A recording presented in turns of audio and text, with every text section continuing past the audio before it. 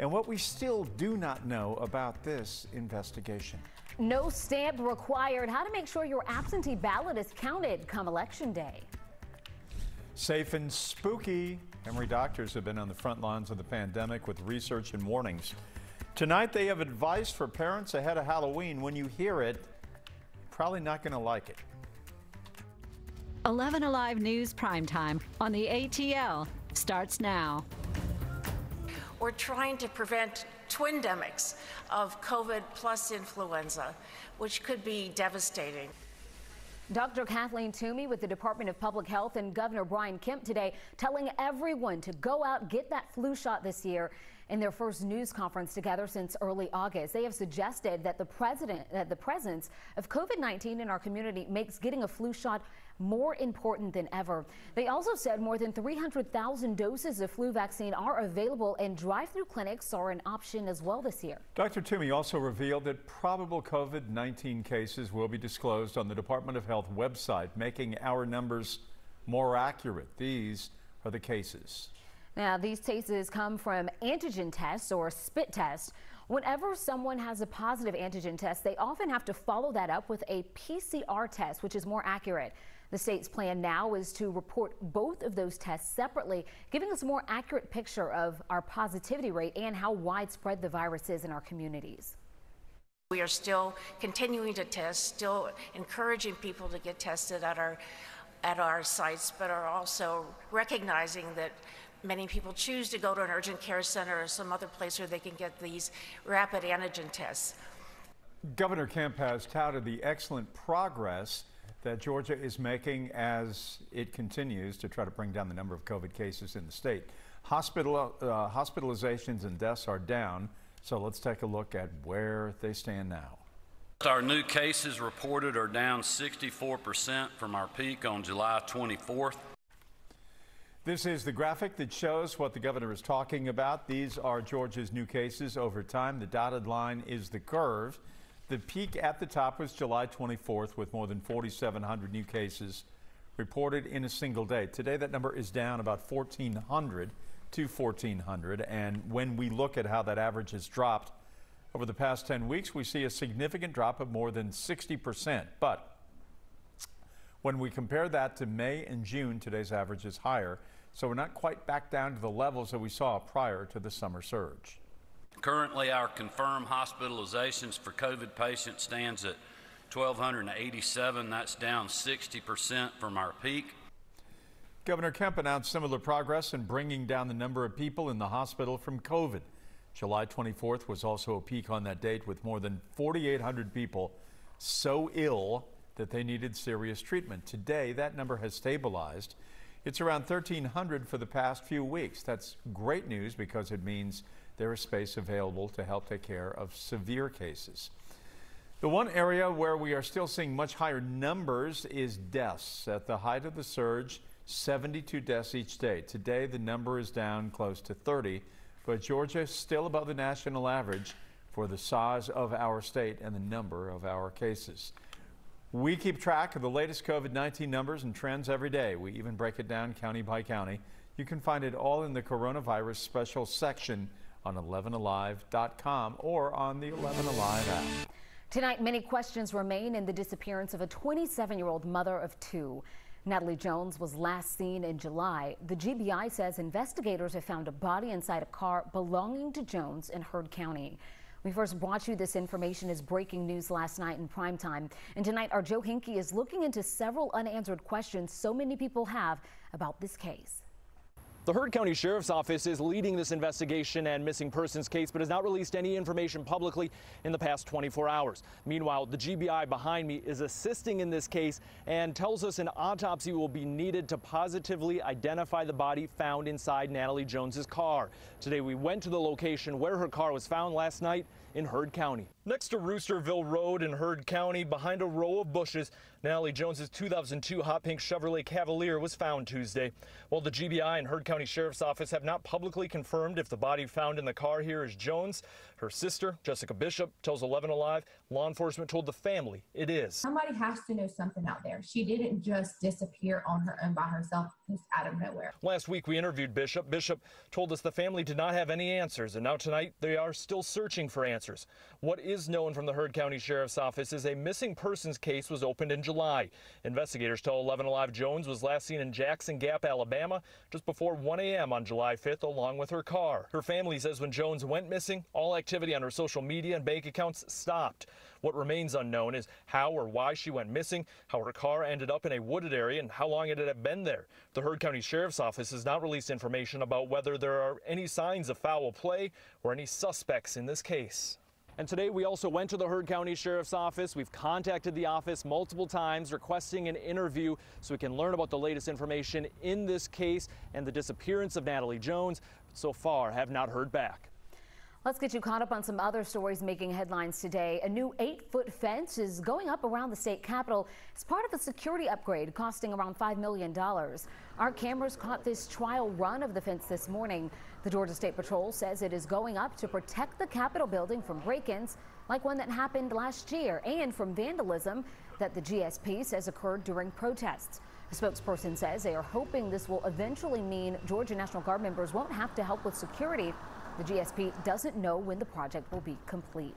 The fence is already getting some attention from lawmakers like Democrat State Representative Scott Holcomb, who says he does not support it. The former Alpharetta townhome of Bobby Christina Brown on the market once again. It's the same home where she overdosed in a bathtub back in January of 2015, eventually leading to her death. The 2,600 square foot space was previously owned by her mother, Whitney Houston. According to Zillow, it was sold in March of 2016 after Bobby Christina's death. It is now listed at $599,000. Firefighters in Barrow County working to put out a large fire of burning debris and mulch, burning since Saturday. They say it's been burning at Cowart Mulch off Highway 316 near Patrick Mill Road. They say no people or other buildings are in danger, but the smoke is causing visibility problems for drivers. Officials say they are working to figure out how the fire started. Well, your 11 Alive storm trackers are watching Hurricane Delta, and it is starting to strengthen slowly after weakening considerably. Having moved over the Yucatan, you could see just how much it was kind of disorganized as it moved across the northern edge, but within the last couple of frames starting to get more organized once again.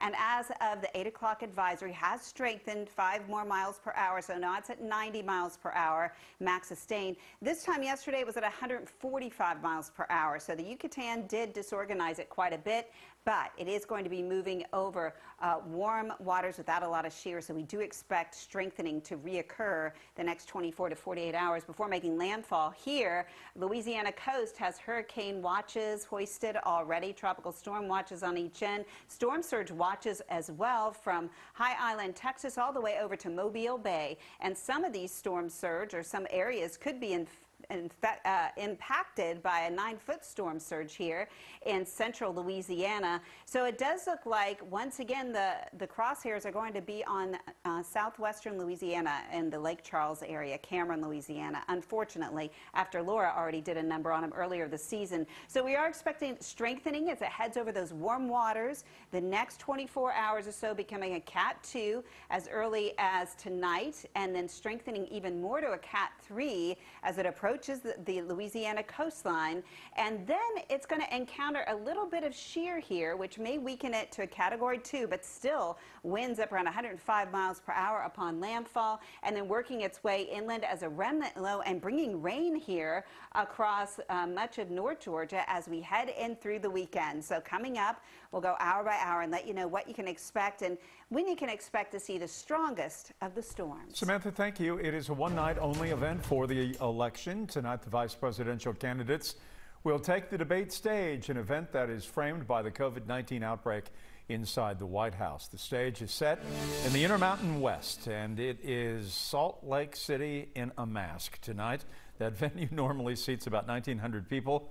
Only 250 will be allowed to attend this evening, and the debate comes with new COVID-19 safety measures. The candidates will sit over 12 feet apart, which is much more than the 7 feet they had planned on, but there has been plexiglass shields installed, and the candidates will have 9 topics, 10 minutes for each one. Many are wondering if this one will get nasty and mean-spirited like the presidential debate did last week. Well, we won't know until it kicks off. The debate begins at 9 o'clock. That is in 50 minutes. And NBC has all the special coverage on 11 Alive. Georgia has already accepted more absentee ballots for this upcoming election than were cast in 2016. 264,000 people have turned in their votes. Nearly 1.5 million Georgians requested an absentee ballot. Now, the state is offering an easy way to make sure your vote is counted with no stamp required. Our Liza Lucas explains.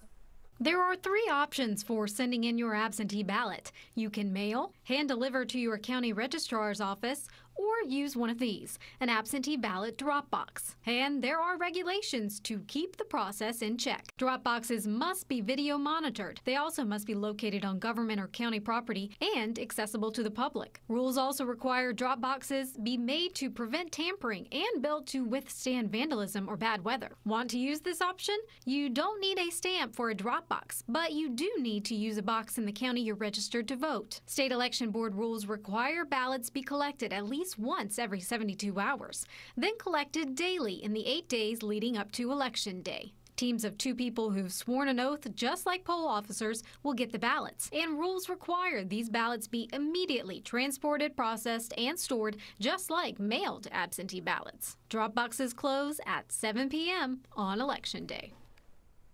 A celebration of life service was held today for a Fulton County deputy killed in a crash on I-20 near Augusta last week. Family, friends, and colleagues gathered to say their final farewells to Officer Anthony White. White and fellow Deputy Kenny Ingram both died when their patrol car struck a tractor trailer on their way to pick up an inmate for transfer in Augusta. Ingram was laid to rest on Monday. Officials say the names of both officers will be added to the memorial for those killed in the line of duty. A Fund First campaign has been now set up to collect donations for their families. You can find the link on our website. Just click on this story. The family of a man shot and killed by an Atlanta police officer continues to fight for justice more than a year later. Next, the new lawsuit filed by the family of Jimmy Atchison. Don't forget, we're streaming right now, and we look forward to hearing from you on the 11 Alive YouTube channel. Subscribe, join in, easy to do. You won't regret it. You'll be glad you did.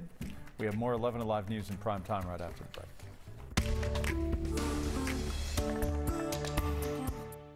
"11 Alive" is where Atlanta speaks.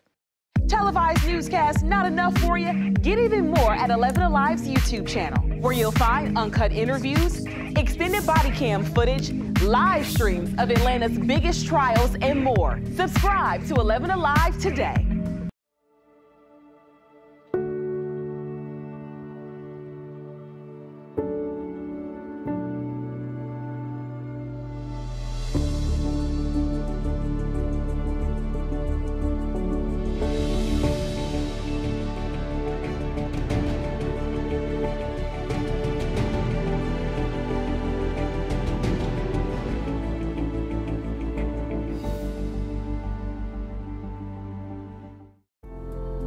In times of great uncertainty, some things become more clear.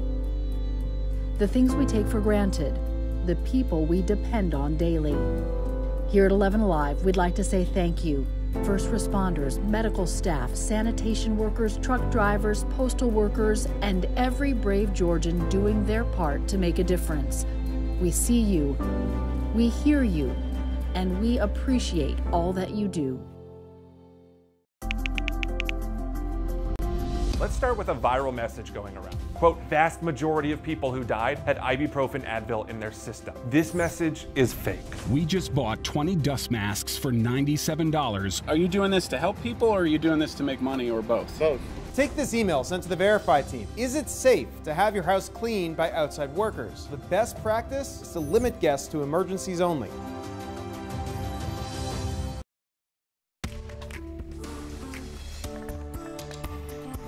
Tonight, the family of a man shot and killed by an Atlanta police officer last year is filing a civil rights lawsuit. The lawsuit alleges serious violations in police operations that led to the death of 21-year-old Jimmy Atchison. He was shot in the back while Atlanta police and the FBI were serving a search warrant at an apartment. According to the family, an investigation by the GBI indicated that Atchison was given conflicting commands by officers inside the room. The officer who shot Atchison, Sung Kim, retired from the force shortly after the incident. No one has been charged in connection with Atchison's death. Last October, his family filed a civil suit against the FBI and the city of Atlanta for $20 million. Coming up tonight on Up Late, we will hear from the Atchison family attorney. That's on our sister station 11 Alive at 11 tonight.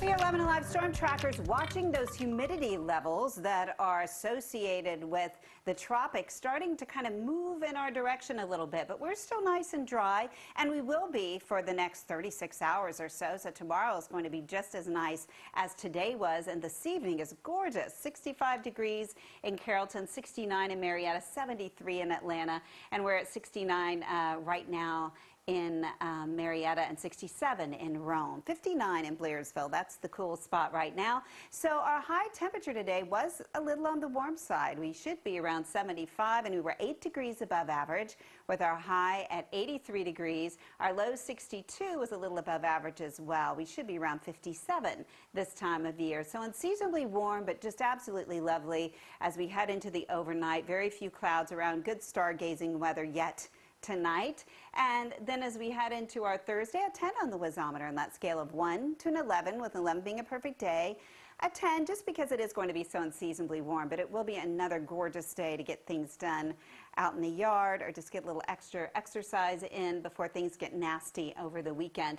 So we'll see the clouds start to increase on our Thursday, but we will stay dry, and then we'll have to watch as things start to change and we approach the weekend. So unseasonably warm on our Thursday. We'll see those clouds starting to roll in, the humidity start to go up, and then weekend rain from Delta. Now we think it'll probably hold off for the most part on our Friday. So here's the timing of that.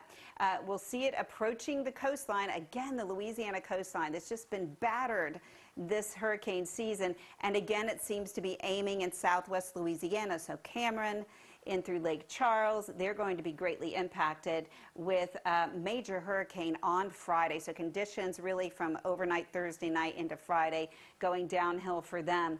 Then once it works its way inland, it's going to weaken pretty quickly this time around. So we do expect to see it weakening into a remnant low by the time it gets to the Tennessee Valley. So this is Saturday at 8:30, and we're seeing some showers start to work their way in well in advance of the tropical system. And then as we head in through the afternoon, yeah, we could see some thunderstorms, I think, during the afternoon and evening on Saturday, and then on Saturday night into Sunday. So we're going to fast forward with a more of a long-term model. This is the European model, long-range model, I should say. And you can see how the moisture is being pulled in off the Gulf, the center of circulation up to our northwest over the Tennessee Valley. But in these outer bands, that's where we could see some of these strong to severe storms. This is Sunday morning, so we'll be watching for some heavier downpours then. Getting into the afternoon as well, we can't rule out an isolated severe storm or two.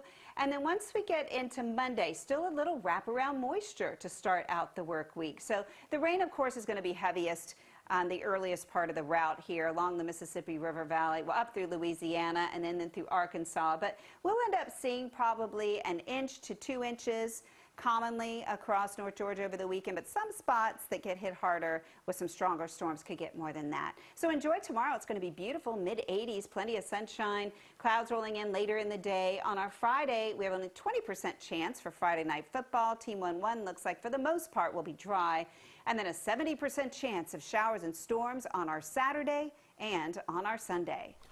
30 to 40 million Americans are at risk of eviction due to the pandemic, and that is the estimate of one nonpartisan study. Families are struggling to pay the rent. A group rallied in DeKalb County today to protest what they claim are illegal evictions. Tracy Amick-Peer tells us what protections are still in place to families safely in their homes. It is not properly maintained. It is not efficient. It is not safe.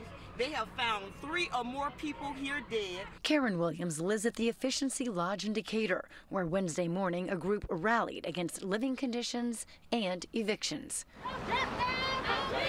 like Valerie Hurston, whose sister lives there with her 6 children.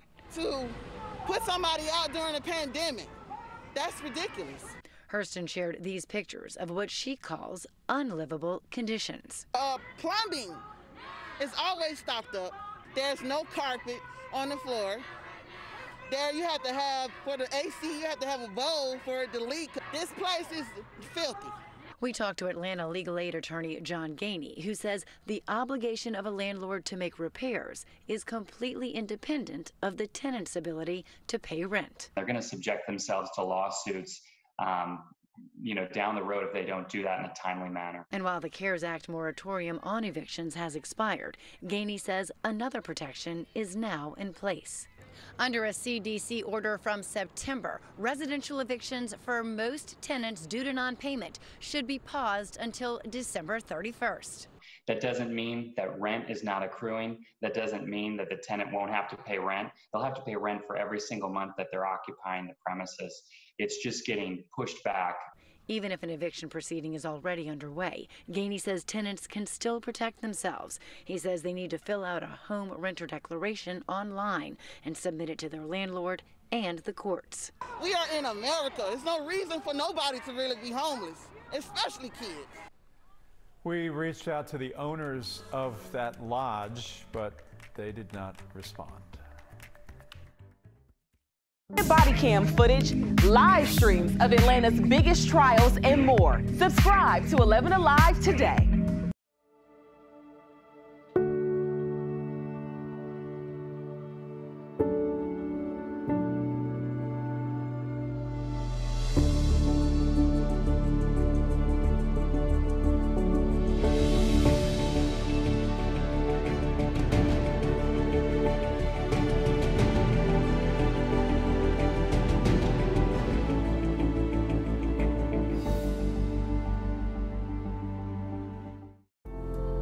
In times of great uncertainty, some things become more clear. The things we take for granted, the people we depend on daily. Here at 11 Alive, we'd like to say thank you. First responders, medical staff, sanitation workers, truck drivers, postal workers, and every brave Georgian doing their part to make a difference. We see you, we hear you, and we appreciate all that you do. Let's start with a viral message going around. Quote, vast majority of people who died had ibuprofen Advil in their system. This message is fake. We just bought 20 dust masks for $97. Are you doing this to help people or are you doing this to make money or both? Both. Take this email sent to the Verify team. Is it safe to have your house cleaned by outside workers? The best practice is to limit guests to emergencies only.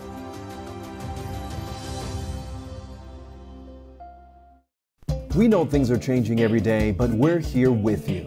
Continuous COVID-19 coverage during prime time. We're committed to giving you facts, not fear.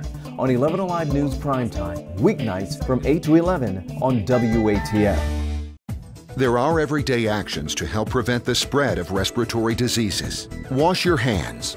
Avoid close contact with people who are sick. Avoid touching your eyes, nose, and mouth. Stay home when you are sick. Cover your cough or sneeze. Clean and disinfect frequently touched objects with household cleaning spray. For more information, visit cdc.gov/COVID-19. This message brought to you by the National Association of Broadcasters and this station.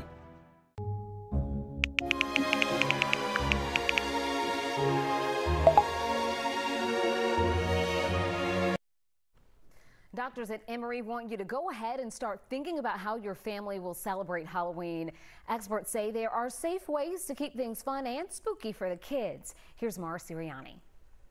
Well, this year you may not feel confident in sending your kids out to trick or treat or even to some of their favorite haunted attractions. But experts at Emory say there are ways that you can safely do some of these things. Emory University Dr. Colleen Kraft says, for starters, if you plan to host trick-or-treaters, use candy slides or grabber hooks to pass out candy. If your child wants to dress up, she says, choose a masked costume. Use food service gloves to go through your child's candy. Set that bowl aside for at least a day to let any germs on the candy wrappers die. Or take this opportunity to start a new tradition like a neighborhood trunk or treat. Dr. Kraft says unless an event like a haunted house specifically advertises precautions, it's probably best to avoid. I think if there's haunted paths outside or something that is sort of been intentionally created to keep some of that social distance, I think that those are okay. But I think if there's no indication that they're thinking about the pandemic in the orchestration of the haunted house, I think those should be avoided. And Dr. Kraft says costume masks should work as long as they contain a cough or a sneeze.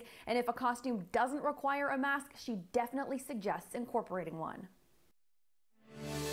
What would 2020 be without some social media controversy?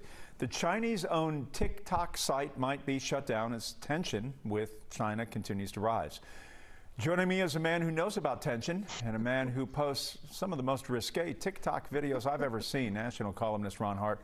Ron, what do you think about TikTok? Is it an enemy of the people here in the United States? To be fair, I just like them. I don't post them.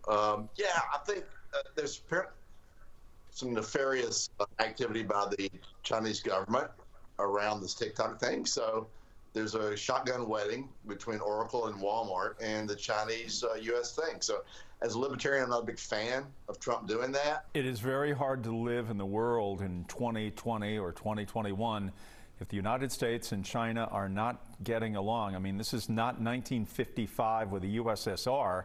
I mean, we are totally tied together hand and foot economically. There's no escaping that. And that's probably why Walmart got involved in the TikTok deal, because they buy a lot of goods from China. So that needs to be rectified. I think we have a bad trade deal. Trump has pushed it. It may be to his detriment. This virus is still a lot to be told about the virus, where it came from. So that's the story that'll play out in the future, I think. The vice presidential debate happening tonight. I want to ask you about the plexiglass shield that will be used to protect the candidates. Thoughts on that? Yeah, I think Kamala will be protected from Pence and perhaps COVID, and Pence will be protected from Antifa and bricks being thrown at him. So, did you work on that line all day? Was that line? That's prepared text, isn't it? No, I thought about when I went to the 7-Eleven today and checked out. Okay. Los Angeles, very excited over the hillside Donald Trump sign over the 405 freeway and the 10-foot white letters at the Sunset Boulevard exit on Tuesday. Have you seen that in Southern California as of yet? Yeah, I've been out there a lot. You pull off Sunset Boulevard, it's very dangerous there. Of course, the Trump sign's the most dangerous thing. But you also have OJ's house, and you have the Charles Manson house. So there's a lot of danger in LA. So all of Hollywood and all of Los Angeles wants to get Trump. They're going to get Trump. They're after him. They're going to get him. But I wouldn't worry too much. They weren't even able to get OJ out there, so I wouldn't worry too much about that. All right, Ron Hart, always thank you. Talk to you next week. Good to see you. Okay. We hear you, and we appreciate all that you do. Let's start with a viral message going around. Quote, vast majority of people who died had ibuprofen Advil in their system. This message is fake. We just bought 20 dust masks for $97. Are you doing this to help people, or are you doing this to make money, or both? Both. Take this email sent to the Verify team. Is it safe to have your house cleaned by outside workers? The best practice is to limit guests to emergencies only.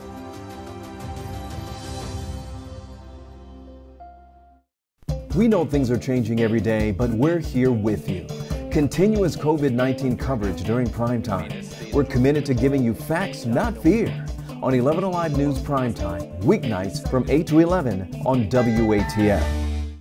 There are everyday actions to help prevent the spread of respiratory diseases. Wash your hands. Avoid close contact with people who are sick. Avoid touching your eyes, nose, and mouth. Stay home when you are sick. Cover your cough or sneeze. Clean and disinfect frequently touched objects with household cleaning spray. For more information, visit cdc.gov/COVID-19. This message brought to you by the National Association of Broadcasters and this station.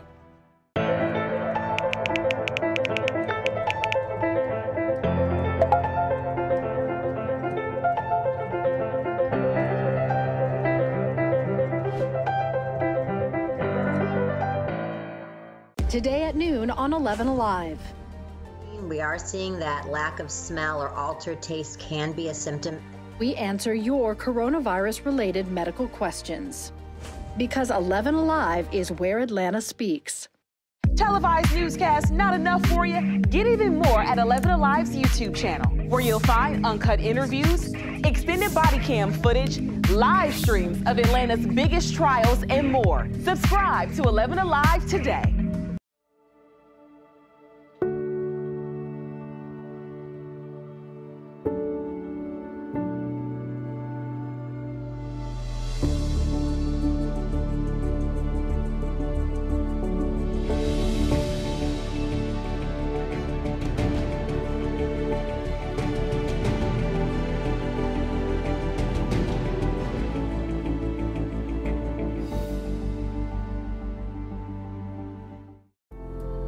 In times of great uncertainty, some things become more clear. The things we take for granted, the people we depend on daily. Here at 11 Alive, we'd like to say thank you. First responders, medical staff, sanitation workers, truck drivers, postal workers, and every brave Georgian doing their part to make a difference. We see you. The pandemic, protests, civil unrest, vandalism, property damage, canceled events and closures all happening in downtown Atlanta about the same time. Bill Liss and Stephen Boise, who is one of the really talented photojournalists to ever work in the city, take an in-depth look at the heart of Atlanta, where it is, where it's going from here. For downtown Atlanta, the year started out with lots of promise. Hotels at 75% occupancy, 50,000 or more retailers expected at the August trade shows at America's Mart. The restaurants and the stores were thriving. Then, in March, COVID-19 set in and the bottom of downtown Atlanta fell out. The Atlanta Convention and Visitors Bureau reports that more than $10 billion in revenue has already been lost, and 80% of Atlanta's downtown hospitality workers forced out of work. Atlanta City Council President Felicia Moore confronts the two basic issues confronting downtown. I believe COVID is one of the first considerations that people are having as to whether or not it's safe to go to hotels, safe to go in places where they're gathering with a lot of people. And then on top of that, particularly for our business owners in the downtown area and other business corridors, you know, when is the next protest? Is it going to result in more property damage and vandalism? That damage caused on May 29th and May 30th, when protesters over systematic racism and inequality ended with looting and vandalism. But downtown is fighting back. In the middle of the COVID-19 shutdowns and protests, Derek Hayes, owner of Big Dave's Cheesesteaks on Forsyth Street, has been determined to get both his and other businesses up and running. I've been through, you know, two things when my windows got broke out, but I understand that, you know, the community means everything to me, so I want nothing that, you know, letting that stop me from, you know, taking care of them, because without the community, I wouldn't be standing right now. Prior to that, I've given out $26,000 to help Black-owned businesses get back on their feet. I also, throughout the whole pandemic, I've been feeding frontline workers going hospital to hospital. And, I have took water boys off the streets to give them employment, you know, to help try to provide for their families. Also working hard to bring business back downtown is the CEO of Atlanta Cruiser City Tours, Stephen Chester. After a COVID shutdown, he started back up in May and is now running 12 of his 50 Segways and 2 of his 5 cars on downtown tours. He sees business coming back, slowly, but coming back. All in all, we still are seeing people, whether they be locals or people just driving in or visiting Atlanta, are pretty good on those weekends. So it is not the suit and tie guests that we've seen in the past. It is a younger demographic, some people who are probably more open to being out and open and around others. But both Hayes and Chester face a formidable reality. The big crowd, says the president of the Atlanta Convention and Visitors Bureau, William Pate, won't be back anytime soon. I mean, the end of the year is going to be bleak. I think you have to be honest about that. We've got we only have 2 events left on the calendar, the SEC Championship and Chick-fil-A Peach Bowl. Currently, you would expect those would be played with no fans in the stands. But there is a ray of sunshine as Atlanta continues to battle COVID-19. It's from America's Mart. A major trade show in August tanked as only 20% of the 50,000 out-of-town buyers did show up. But now, a show set for October already has more than 4,000 registered. No problem. I was completely comfortable. But for many out-of-town buyers, like interior designer Teresa Davis of Denver, They say they have no intention of staying away from Atlanta or America's Mart. COVID doesn't bother me, protests don't bother me, and because of my love of Atlanta, I was thrilled to be there and had a wonderful time. And America's Mart's senior marketing executive, Dorothy Belshaw, puts Atlanta and COVID-19 in perspective. I would say that I think what we are experiencing in Atlanta is being experienced in many urban areas around the country. I think it's not specific to Atlanta. Central Atlanta Progress President A.J. Robinson, whose efforts center on downtown business, looks to next year. I think we're all patiently waiting on a vaccine. And if you and I are talking a year from now, I think we'll have a much better outlook about not only Atlanta, but all the urban cores around the country. With hotel occupancy in downtown Atlanta reported in April at a low of 10% and now coming back slowly to more than 30% in August, and business coming back as well, there is hope. But the Atlanta Convention and Visitors Bureau reports this caution: 2019 levels are not expected to come back in downtown Atlanta until 2023. Wow, that is a staggering fact to hear. It is. You know, I have two thoughts as I was watching that. First of all, downtown Atlanta, even in the best of times, has been a difficult journey for this economic engine of Atlanta Metro. It just has. It's been a slow go. Thank goodness for Georgia State. What would downtown Atlanta look like without Georgia State and Mark Becker and the decision to really claim so many of those buildings? And the second thought I had was Ted Turner. You know, there was a time in the 1990s when there was a big push to try to take the Atlanta Hawks to the suburbs, and then when the Thrashers came along to do the same, and it looked like maybe that was going to happen until Ted Turner stood up and said, oh no, I'm keeping everything in downtown Atlanta. I think sometimes Turner doesn't get the credit for that. I know he doesn't get the credit for it. Think about what downtown Atlanta would be without State Farm Arena. It also struck me how intertwined everything is down there. Without those games, without the concerts, without the schools in full session as they would normally be, what happens to the hotels, the restaurants, the attractions that are there? Oh, yeah. And we're all seeing the domino effect as a result of that. I guess I just sit here and I worry about downtown Atlanta, not only because of the pandemic, but just long term. I worry about what it looks like 10 years from today. I do. I don't worry about Midtown. I don't worry about some other places in Atlanta, but downtown Atlanta remains, you know, it has a unique set of challenges. Yeah.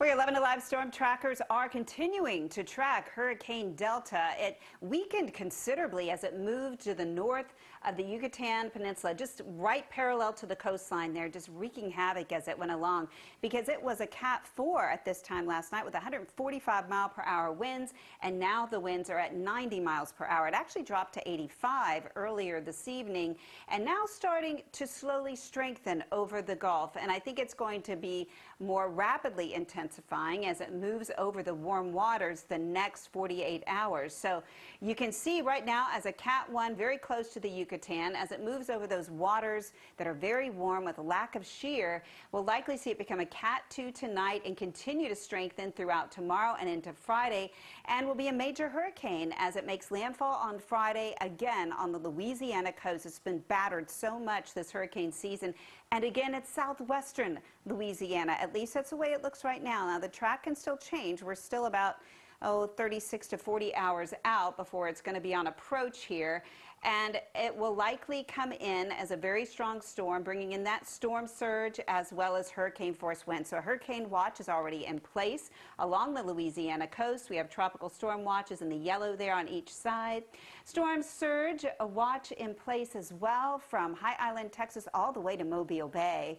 And we could see a storm surge as high as 9 feet above ground here in central Louisiana. So this is going to be very impactful for them along the Louisiana coast. And then as it moves inland, it should weaken pretty rapidly and become a remnant low by the time we get to the weekend. But it's going to bring a lot of moisture up and over North Georgia. So as it does so, we could see some pretty good showers and storms here this weekend.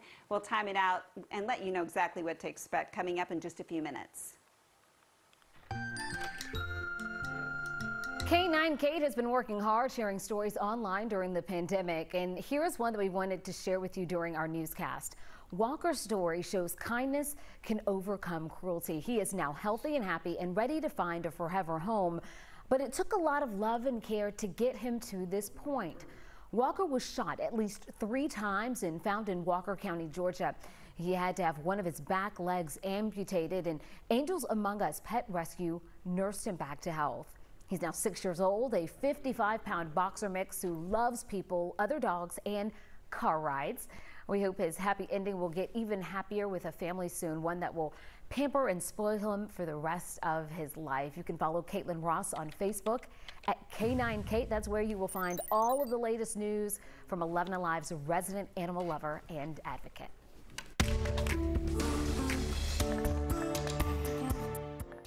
This station.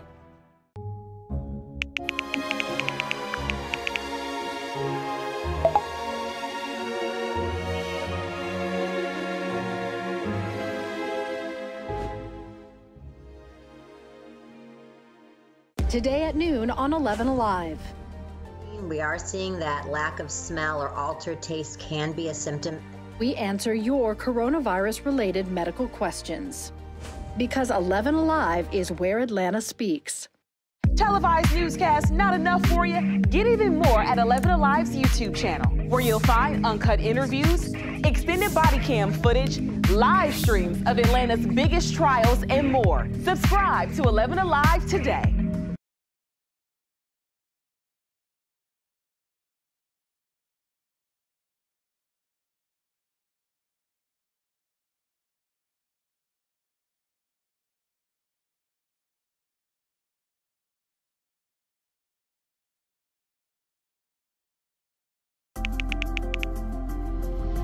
Let's start with a viral message going around. Quote, vast majority of people who died had ibuprofen Advil in their system. This message is fake. We just bought 20 dust masks for $97. Are you doing this to help people, or are you doing this to make money, or both? Both. Take this email sent to the Verify team. Is it safe to have your house cleaned by outside workers? The best practice is to limit guests to emergencies only.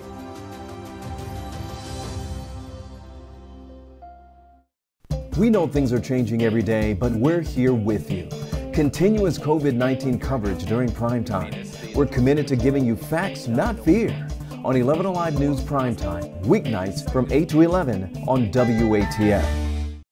There are everyday actions to help prevent the spread of respiratory diseases. Wash your hands. Avoid close contact with people who are sick. Avoid touching your eyes, nose, and mouth. Stay home when you are sick. Cover your cough or sneeze. Clean and disinfect frequently touched objects with household cleaning spray. For more information, visit cdc.gov/COVID-19. This message brought to you by the National Association of Broadcasters and this station.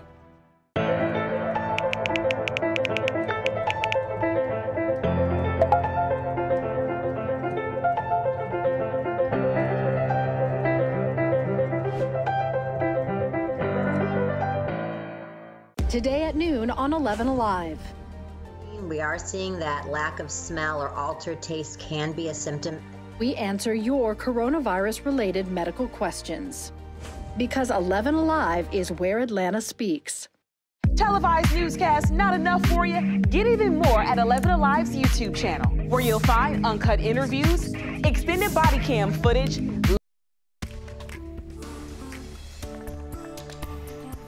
President Trump back in the Oval Office today, despite fears that he may further spread COVID-19 through a White House staff already reeling from a series of infections. At the same time, Capitol Hill is sorting out where stimulus negotiations stand after mixed signals from the president. Alice Barr has the latest from Washington. A Marine guard today standing outside the West Wing of the White House, the first sign of what administration officials later confirmed.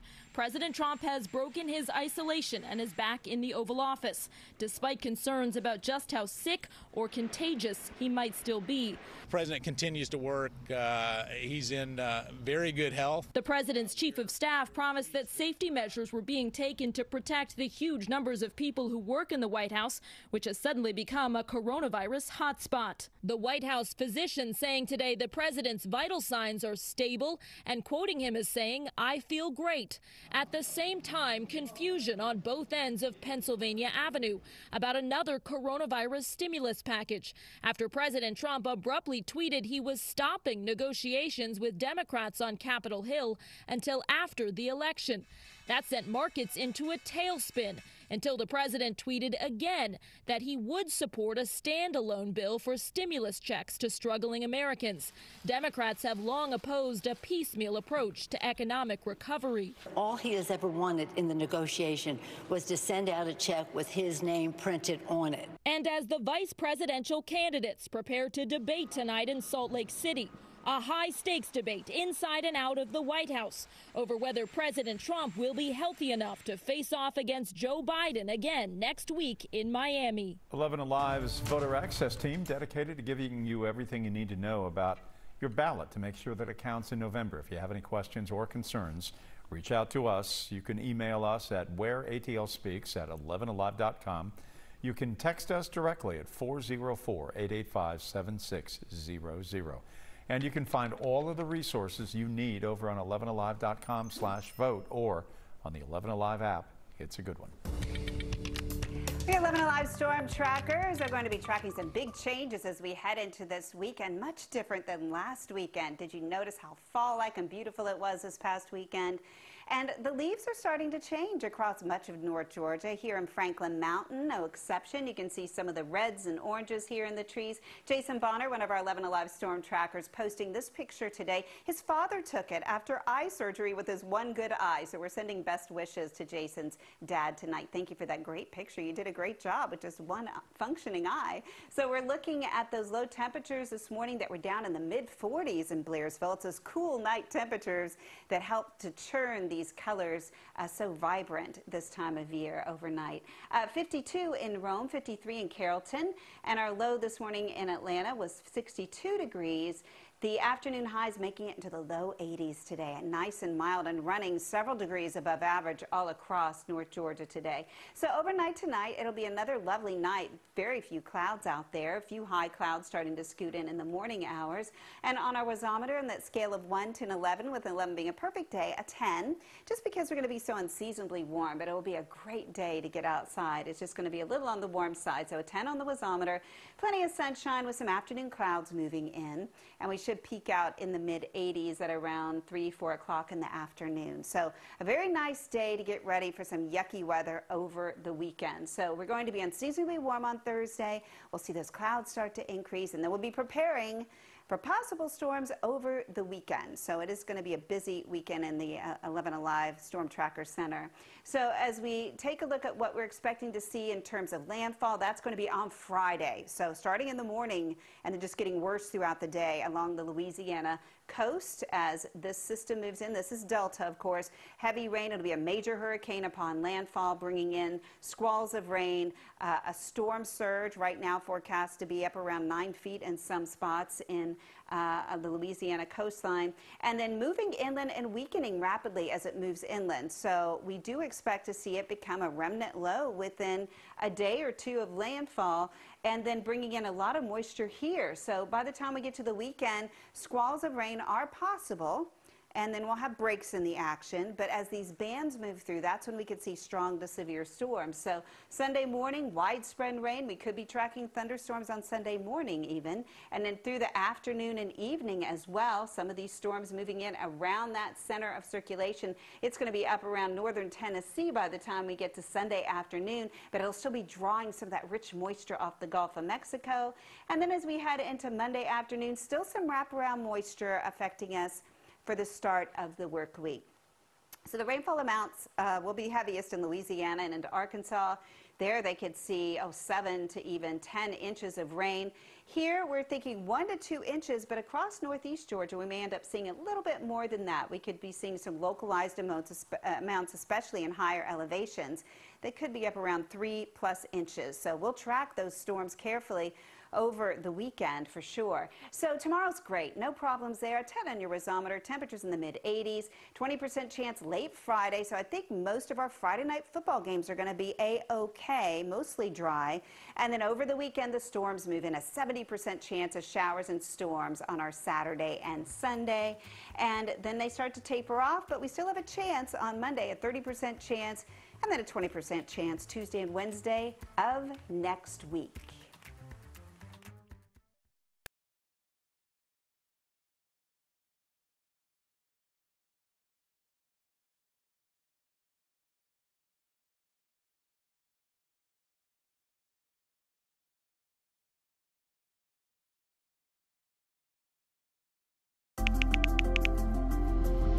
Let's start with a viral message going around. Quote, vast majority of people who died had ibuprofen Advil in their system. This message is fake. We just bought 20 dust masks for $97. Are you doing this to help people or are you doing this to make money or both? Both. Take this email sent to the Verify team. Is it safe to have your house cleaned by outside workers? The best practice is to limit guests to emergencies only.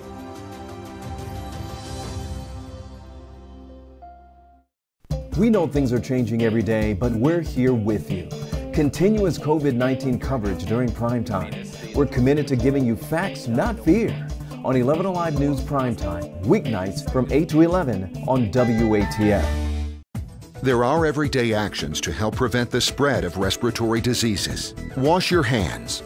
Avoid close contact with people who are sick. Avoid touching your eyes, nose, and mouth. Stay home when you are sick. Cover your cough or sneeze. Clean and disinfect frequently touched objects with household cleaning spray. For more information, visit cdc.gov/COVID-19. This message brought to you by the National Association of Broadcasters and this station.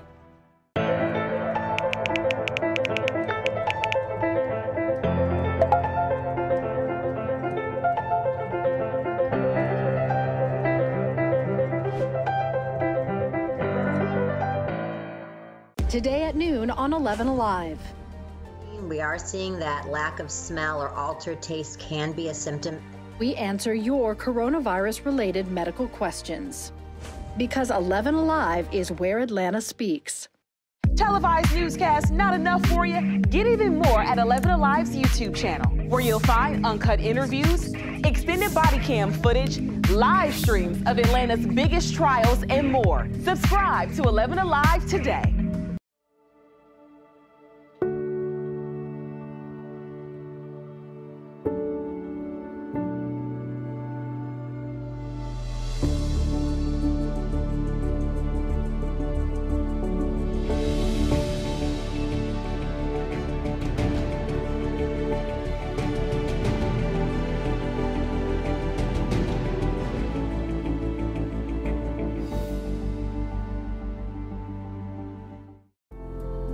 In times of great uncertainty, some things become more clear. The things we take for granted, the people we depend on daily. Here at 11 Alive, we'd like to say thank you. A MARTA police officer is being credited with saving the life of a homeless suspect. Body camera footage captured it all. MARTA says Officer Keith Softly helped take down a suspect armed with a knife, and they say this all happened while the man was allegedly committing an aggravated assault. According to a MARTA report, it all started when Officer Softly was flagged down by someone saying they were being chased by a man with a large knife. At first, Softly drew his gun, but the suspect, identified as Martell Ivy, complied with his commands to drop the knife and get on the ground. That's when Softly noticed the suspect was bleeding heavily from a cut on his arm and appeared to be losing consciousness. Officer Softly then put away his gun and started giving aid using a department-issued tourniquet and working to keep Ivy conscious until more help arrived. Ivy was later taken to Emory Hospital. Now, this case has been turned over to Decatur Police, and Officer Softly might seem familiar to you, and it's for a good reason. He is no stranger to stepping in to help. Back in 2018, we told you about how he and fellow MARTA officers worked to try and save two different men who suffered heart attacks hours apart from each other at the same MARTA station. The officers used a defibrillator and CPR to help one of the men. Softly was later honored with a Red Cross Award for his quick thinking and the Officer of the Year Award from MARTA last year. COVID-19. This message brought to you by the National Association of Broadcasters and this station.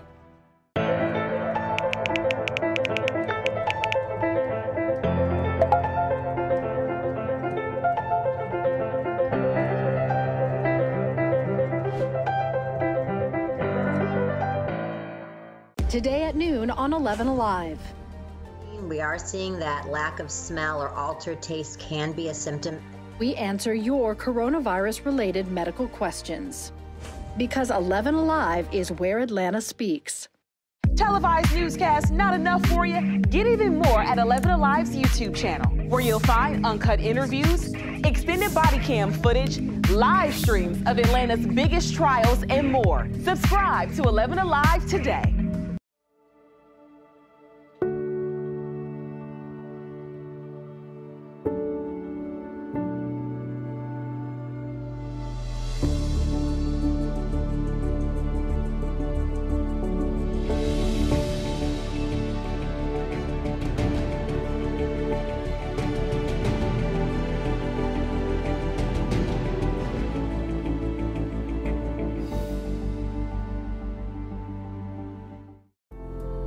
In times of great uncertainty, some things become more clear. The things we take for granted, the people we depend on daily. Here at 11 Alive, we'd like to say thank you. First responders, medical staff, sanitation workers, truck drivers, postal workers, and every brave Georgian doing their part to make a difference. We see you, we hear you, and we appreciate all that you do. Let's start with a viral message going around. Quote, vast majority of people who died had ibuprofen Advil in their system. This message is fake. We just bought 20 dust masks for $97. Are you doing this to help people, or are you doing this to make money, or both? Both. Take this email sent to the Verify team. Is it safe to have your house cleaned by outside workers? The best practice is to limit guests to emergencies only.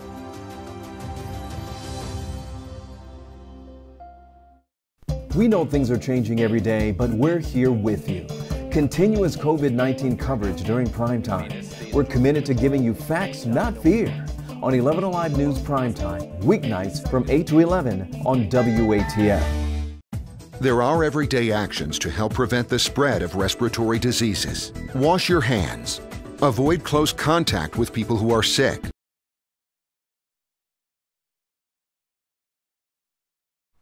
It's been the home of blockbusters like Avengers, Ant-Man, and the Wasp. Tonight, a major change is coming to Pinewood Studios in Fayette County. Its name is changing. The more than 700-acre production studio will now be known as Trilith Studios. The name change comes months after its owners unveiled plans for a massive expansion that is expected to be finished by 2022. The name of the community across the street from the studio is also being changed from Pinewood Forest to Trilith, so that is all new. 11 Alive News Primetime on the ATL starts now. All right, good evening, everyone. We're covering several big stories for you tonight, including a look at the metro zip codes showing the highest number of COVID-19 cases. But with 27 days until the presidential election, we are turning first to voting here in Georgia. Early voting set to begin Monday in our state, and one of the largest polling venues in the country is expanding its operations. State Farm Arena was transformed into a Fulton County voting site during the summer's general primary runoff. Now it's tripling the number of voting machines from 100 to 300.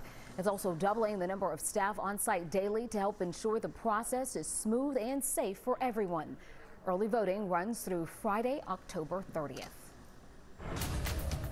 We're trying to prevent twindemics of COVID plus influenza, which could be devastating. Dr. Kathleen Toomey with the Department of Public Health and Governor Brian Kemp today telling everyone to get that flu shot this year. In their first press conference together since early August, they stressed the presence of COVID-19 in our communities makes getting the flu shot more important than ever. And they also said more than 300,000 doses of the flu vaccine are available now, and drive-through clinics are an option this year as well. Dr. Toomey also revealed that probable COVID-19 cases will be disclosed on the Department of Health's website, making our numbers more accurate. Now, these are cases that come from antigen test or spit test. Whenever someone has a positive antigen test, they often have to follow that up with a PCR test, which is more accurate. Now the state's plan is to report both of those tests separately, giving us a more accurate picture of our positivity rate and how widespread the virus is in our communities.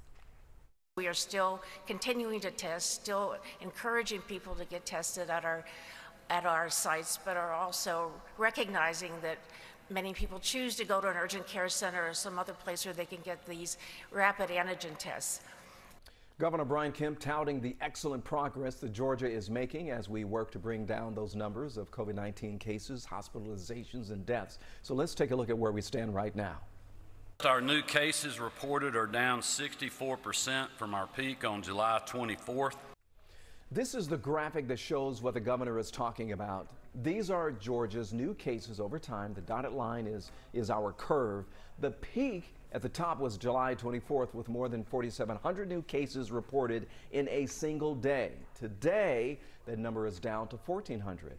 When we look at how that average has dropped over the past 10 weeks, we see a significant drop of more than 60%. But when we compare that to May and June, today's average is higher. So we're not quite back where we should be, the levels that we saw prior to the summer surge.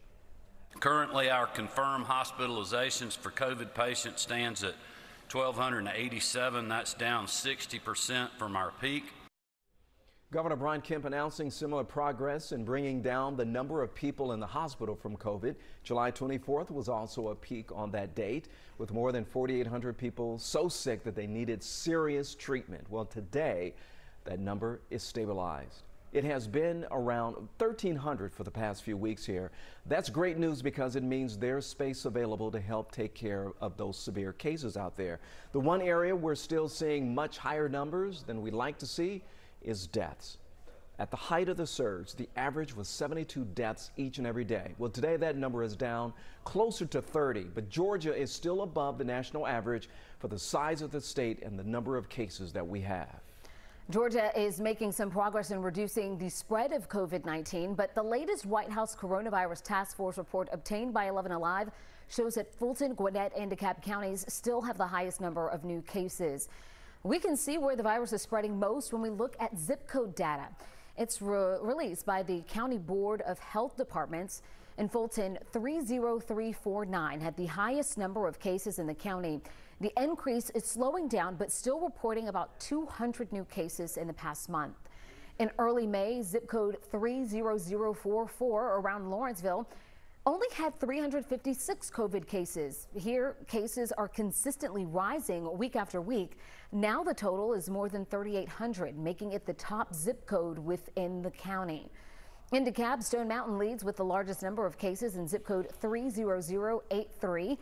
They've had more than 1,400 cases of the virus there. Before the summer surge, that number was 250. You know what? There's one study out there that shows that 30 to 40 million Americans are at risk of eviction because of the pandemic. Families are struggling to pay their rent. A group rallied in DeKalb County today to protest what they claim are illegal evictions. Tracy Amick-Pierre tells us what protections are still in place for those families to stay in their homes. It is not properly maintained. It is not efficient. It is not safe. They have found 3 or more people here dead. Karen Williams lives at the Efficiency Lodge in Decatur, where Wednesday morning a group rallied against living conditions and evictions. Like Valerie Hurston, whose sister lives there with her 6 children. To put somebody out during a pandemic, that's ridiculous. Hurston shared these pictures of what she calls unlivable conditions. Plumbing is always stopped up. There's no carpet on the floor. There you have to have, for the AC, you have to have a bowl for it to leak. This place is filthy. We talked to Atlanta legal aid attorney John Gainey, who says the obligation of a landlord to make repairs is completely independent of the tenant's ability to pay rent. They're going to subject themselves to lawsuits down the road if they don't do that in a timely manner. And while the CARES Act moratorium on evictions has expired, Gainey says another protection is now in place. Under a CDC order from September, residential evictions for most tenants due to non-payment should be paused until December 31st. That doesn't mean that rent is not accruing. That doesn't mean that the tenant won't have to pay rent. They'll have to pay rent for every single month that they're occupying the premises. It's just getting pushed back. Even if an eviction proceeding is already underway, Gainey says tenants can still protect themselves. He says they need to fill out a home renter declaration online and submit it to their landlord and the courts. We are in America. There's no reason for nobody to really be homeless, especially kids. You know, we reached out to the owners of the Efficiency Lodge, but they have not responded. It is an ongoing dilemma, an ongoing debate. How do we best educate students during a pandemic? All the way from pre-K to college. College campuses have proven to present a challenge. We have seen images of large parties on campuses, and students and parents are split. One side supporting an all virtual model or even sending students back home. The other side feels strongly about staying on campus, getting the experience they've paid for. Some experts say colleges and universities should be looking at harm reduction approaches that focus on making gatherings safe rather than banning them altogether. When it comes to college campuses and COVID-19, the blame game is in full gear. But are the rising number of cases the fault of school leadership or irresponsible college students? There is a big blame on college students, which I think rightfully so in some ways. But I do see a lot of non-college students in the community not taking COVID seriously as well. Students across the country have been scolded, suspended, and called selfish by college leaders. And while students bear personal responsibility for their actions and for following school and public health guidelines, experts say blaming them for the situation is problematic. UGA elementary education student Emily Turner wishes there were safer options for students to gather, along with mental health considerations, understandable data, and consequences for some students' actions. I know a lot of people are kind of like on the wave of like closing campus, and I don't think that that's the option that we need to go to, because kids are still going to want social interaction, so that's just going to drive them more to going to the bars. Some health experts say students were set up to fail with unrealistic expectations for their behavior.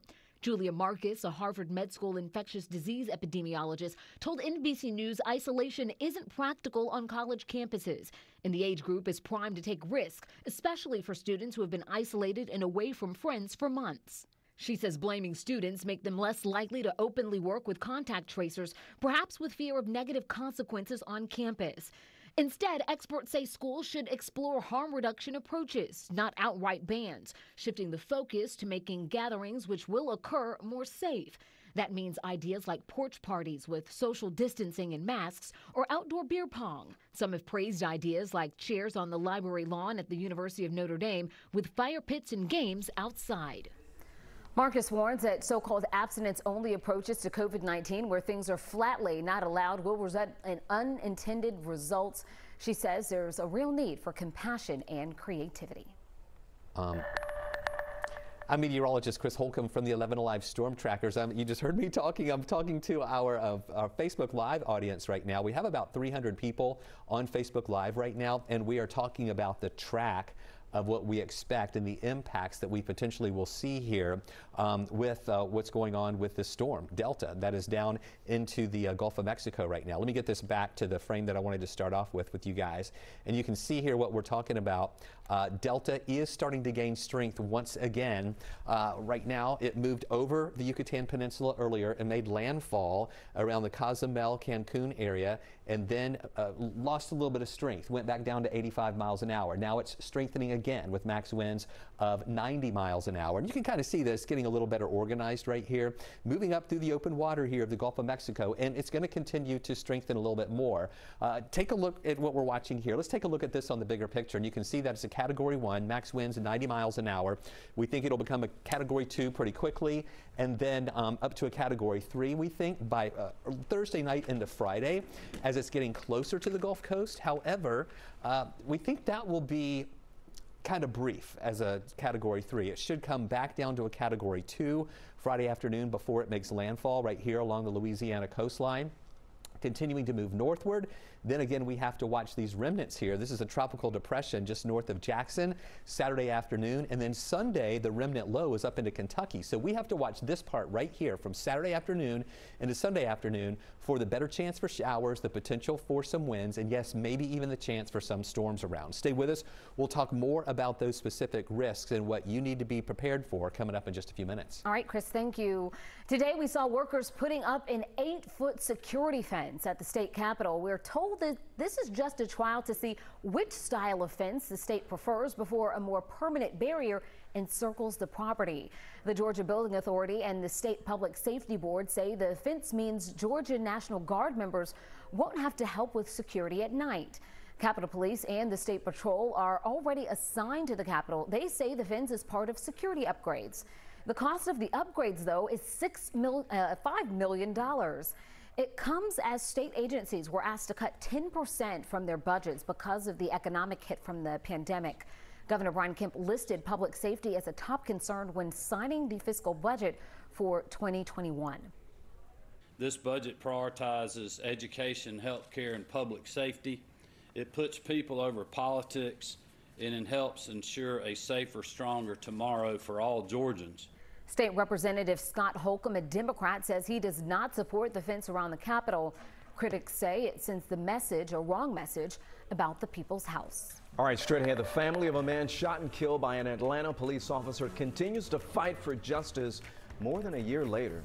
Next, the new lawsuit filed by the family of Jimmy Atchison. And don't forget, we're streaming right now on the 11 Alive YouTube channel. Subscribe and join that conversation in the community section. We got more 11 Alive news, prime time, after the break.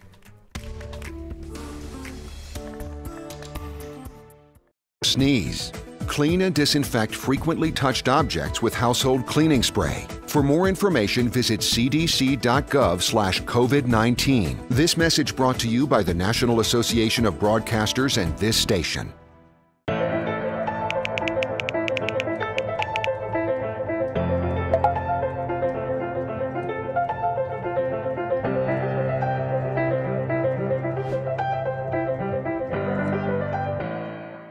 Today at noon on 11 Alive.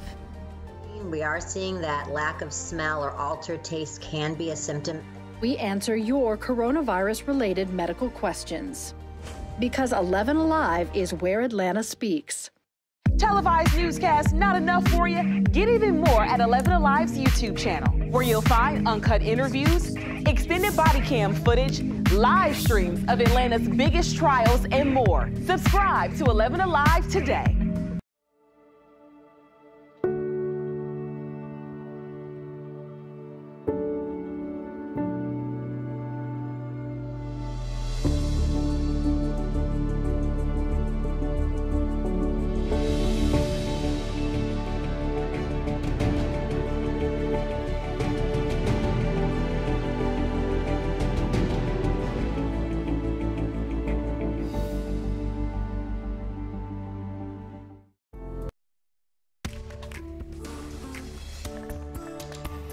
Welcome back, everyone. Tonight, the family of a man shot and killed by an Atlanta police officer last year is now filing a civil lawsuit.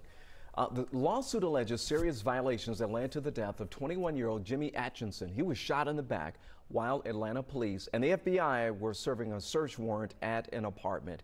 And according to the family, an investigation by GBI indicated that Atchison was given conflicting commands by officers in that room. The officer shot Atchison, Sung Kim, retired from the force shortly after this incident. No one has been charged in connection with his death.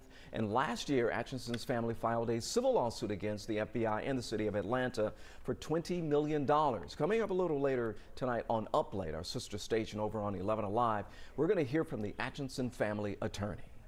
President Trump ended stimulus talks this week, but supports some measures like helping airlines, something the industry is desperate for as they lay off thousands of workers. Pete Munitin has a chance to hear from some of those who are impacted. As all of you know, the airline industry has been impacted greatly by this global pandemic. When flight attendant Brianna Ross addressed the passengers of her American Airlines flight, she didn't expect to leave them with a tearful goodbye. For myself and one other crew member on our flight today, this means we'll be furloughed October 1st. And unfortunately, this was my last working flight before that day comes. Airlines say they will recall Ross and the roughly 50,000 workers they cut last week, but only if they get $25 billion in a new stimulus bill. New tweets from President Trump have thrown a deal into disarray. It's the latest breakdown in talks with House Democrats that airlines call disheartening. People see numbers on TV, but we are real people that are really struggling right now. Ross says she's living on savings from her last few months on the job. Just furloughed workers say new federal help is their best hope. 8,000 flight attendants at American Airlines alone are now looking for jobs. It's been a roller coaster. We've been high, we've been low, we've been on this verge of making this happen for so long, and then for it to all just fall apart. In a new letter, airline unions are urging Congress to pass a standalone stimulus for airlines. President Trump tweeted his support, but House leaders stress the bill failed in the Senate. Airline unions say lawmakers must end this stimulus standoff, with workers caught in the middle. These are people who have been on the front lines since the beginning of this virus. Fighting is cruel and it's got to be reversed. It's important to remember that not all airlines are being impacted in the same way. Delta and Southwest say they are raising their own money and don't need government loans. I'm meteorologist Chris Holcomb from the 11 Alive Storm Tracker, still chatting with about over 300 people on Facebook Live right now, talking about what to expect with the rain. We had a few people ask, what do you think is, will it rain the entire time for the Georgia game on Saturday? I don't think it's going to be a downpour all day long on Saturday. We will have showers off and on, but there will be some dry times too. It's just going to be periods of rain coming through. Here's a look at these temperatures around North Georgia right now. 72 in Atlanta, but we do have some cooler air outside the city. 62 now in Carrollton, mid 60s in Peachtree City, lower 60s in Covington, upper 60s in Athens, more 60s up here on the north side. Take a look at what we're going to be watching as we go through the rest of the evening hours tonight, and it's going to be pretty comfortable out there. We're going to watch those temperatures as they fall. They're in the 60s now. We're going to be falling, or lower 70s in Atlanta now, then falling into those 60s for the rest of the evening hours. And then overnight, we drop down into the 50s for our low temperatures here. So it's going to be a nice, comfortable morning. And then we watch those temperatures rising again, and we'll see some sunshine mixing in with a few clouds at times during the day. So for your Thursday, we're going to go ahead and go with a 10 on the wasometer. That's our scale from 1 to 11, where an 11 is a perfect day. Highs near 85. It's going to be warm, warmer than we had today when we got up to 83 degrees. It'll be 85 tomorrow, which is above average by about 9 degrees. So that's why it's not a perfect 10. We'll also have just a couple of clouds that'll be mixing in at times. All right, let me show you what we're watching with our weather over the next couple of days here, and any original or preliminary impacts that we're going to be having from Delta as it moves in, or early impacts there. Tomorrow, we're going to be fine. Just a few clouds will mix in with the sunshine at times. Beginning to see a little moisture, though, that'll be spreading in along the Gulf Coast region. Friday, dry in the morning, and I really think it's going to be a dry for the big part of the day here on Friday, but more clouds are going to be building in. Here you see Delta making landfall during the afternoon hours on Friday. And most of that heavy rain and tropical rain is going to be along with that area of low pressure. Saturday morning, heaviest rain with those bands are going to be over into Louisiana, Arkansas, moving into Mississippi.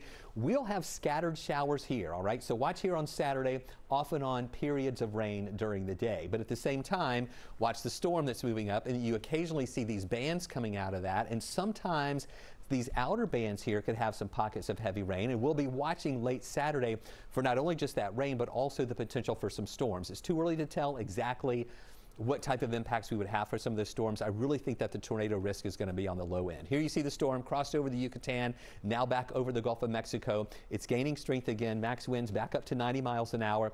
We think it'd be back up to a Category 3 by Thursday night into early Friday, maybe back to a 2 as it makes landfall Friday afternoon, and then losing its strength as a tropical depression, then a remnant low from Saturday into Sunday. And right here along that track, we're on the right-hand side, so it's going to be in that time frame from Saturday later into Sunday when we're going to see those better chances for the rain and the storm risk. Here you can see that on Saturday, and there you see as it moves up toward the north, showers here on Sunday as well, before things start to taper off a little bit more as we get into your Monday. So This could still change based on that track there, but based on what we're seeing right now, partly cloudy Thursday, a high of 85. Only a 20% chance for a shower Friday, but clouds increasing. Better rain chances Saturday into Sunday. The potential for some storms possible too. Breezes as well, 10 to 20 miles an hour for Saturday into Sunday. Then decreasing rain chances Monday, much lower rain chances Tuesday and Wednesday at 20%, cooling down to the mid-70s again by the middle of the week. All right, thanks a lot, Chris. You know, doctors at Emory want you to start thinking about how your family is going to celebrate Halloween. Experts say there are safe ways to keep things fun and spooky for the kids. Mara Siriani has more.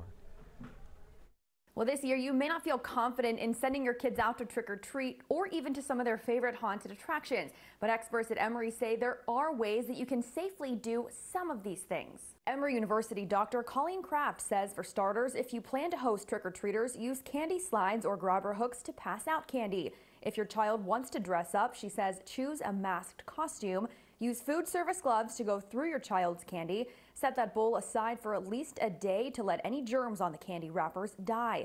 Or take this opportunity to start a new tradition like a neighborhood trunk or treat. Dr. Kraft says unless an event like a haunted house specifically advertises precautions, it's probably best to avoid. I think if there's haunted paths outside or something that is sort of been intentionally created to keep some of that social distance, I think that those are okay. But I think if there's no indication that they're thinking about the pandemic in the orchestration of the haunted house, I think those should be avoided. And Dr. Kraft says costume masks should work as long as they contain a cough or a sneeze. And if a costume doesn't require a mask, she definitely suggests incorporating one. You know, Jennifer, I think that would work because if you're already wearing the mask, right? The COVID-19 mask, you're doing that already as a young kid. Then you put the other scary mask over that, or maybe superhero mask. You would think that it would keep the kids safe. Yeah, we've heard some different information, though. We've also heard that maybe they should just kind of stick with the regular mask that they would be normally wearing.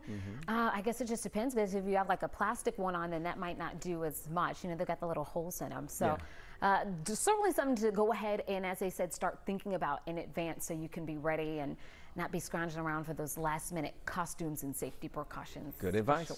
Yeah. All right, so to come, the Braves with a chance to take a commanding 2-0 lead against the Marlins. Highlights and reaction from the Houston bubble next in primetime. Bought 20 dust masks for $97. Are you doing this to help people, or are you doing this to make money, or both? Both. Take this email sent to the Verify team. Is it safe to have your house cleaned by outside workers? The best practice is to limit guests to emergencies only.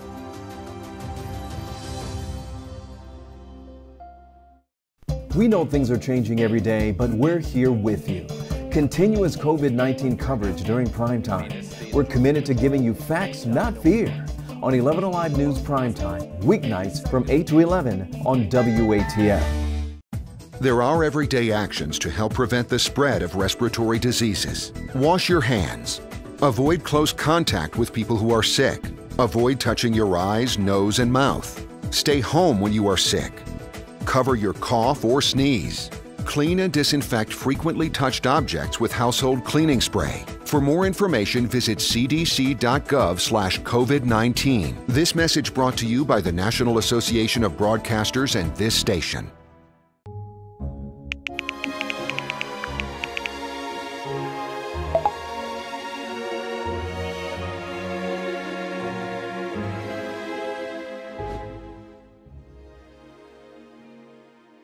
Today at noon on 11 Alive. We are seeing that lack of smell or altered taste can be a symptom. We answer your coronavirus-related medical questions. Because 11 Alive is where Atlanta speaks. Televised newscasts not enough for you? Get even more at 11 Alive's YouTube channel, where you'll find uncut interviews, extended body cam footage, live streams of Atlanta's biggest trials, and more. Subscribe to 11 Alive today.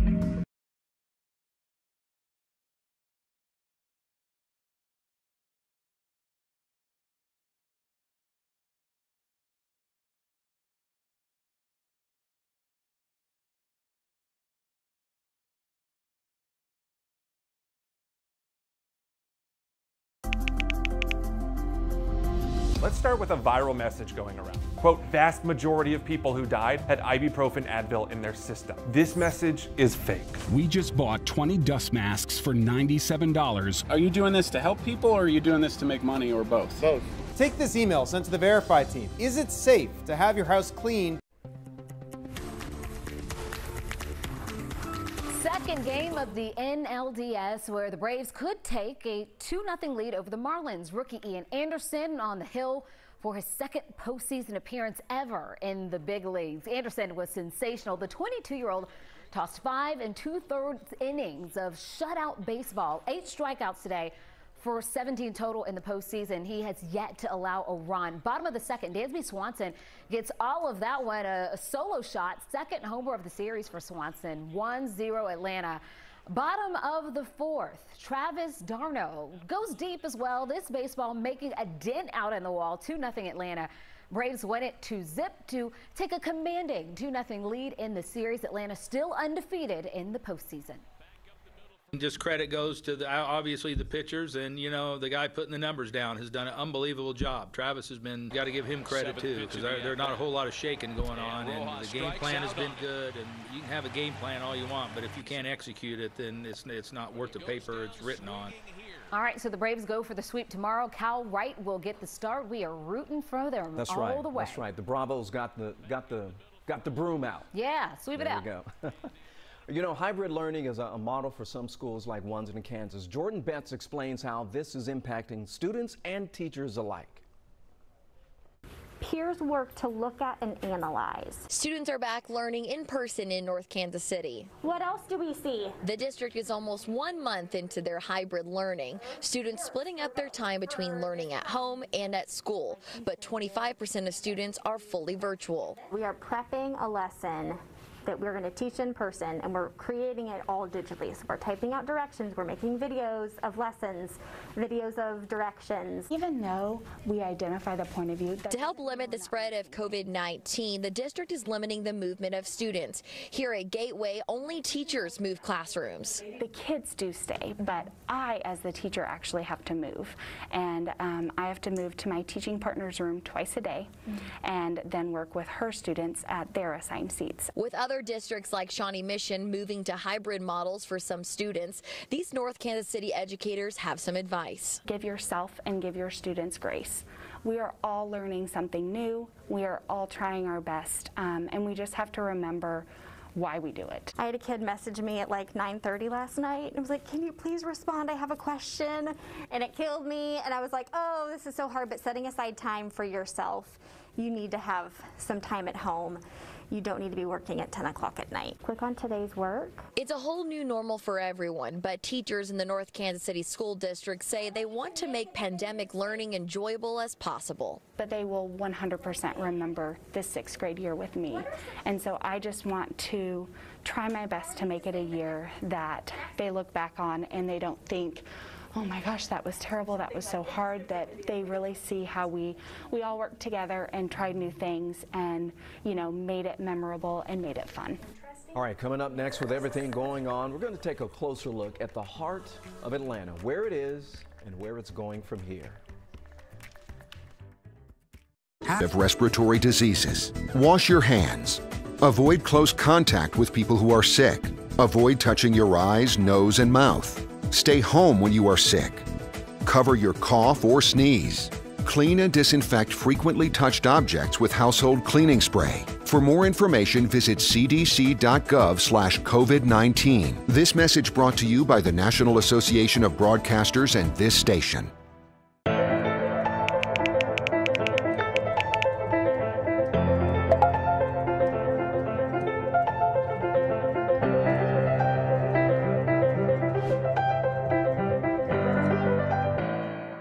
Today at noon on 11 Alive.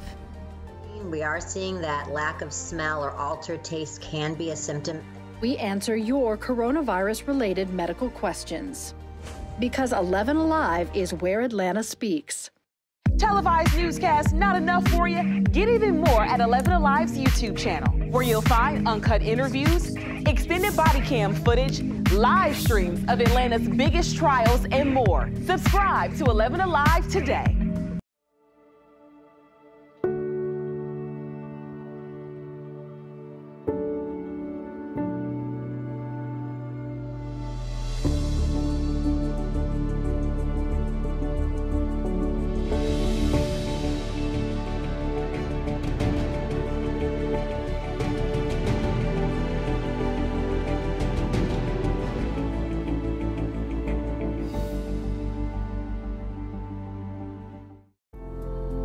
In times of great uncertainty, some things become more clear. The things we take for granted, the people we depend on daily. Here at 11 Alive, we'd like to say thank you. First responders, medical staff, sanitation workers, truck drivers, postal workers, and every brave Georgian doing their part to make a difference.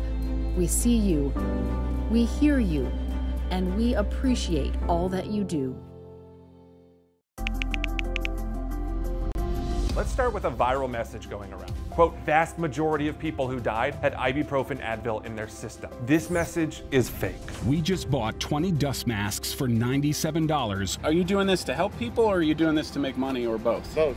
Take this email sent to the Verify team. Is it safe to have your house cleaned by outside workers? The best practice is to limit guests to emergencies only.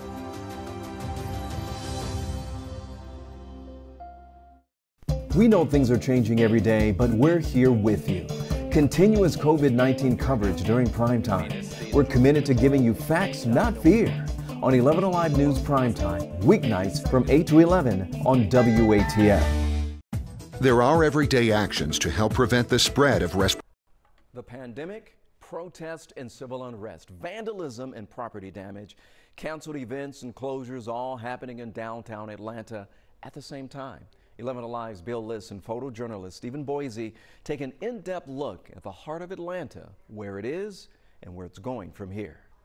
For downtown Atlanta, the year started out with lots of promise. Hotels at 75% occupancy, 50,000 or more retailers expected at the August trade shows at America's Mart. The restaurants and the stores were thriving. Then, in March, COVID-19 set in and the bottom of downtown Atlanta fell out.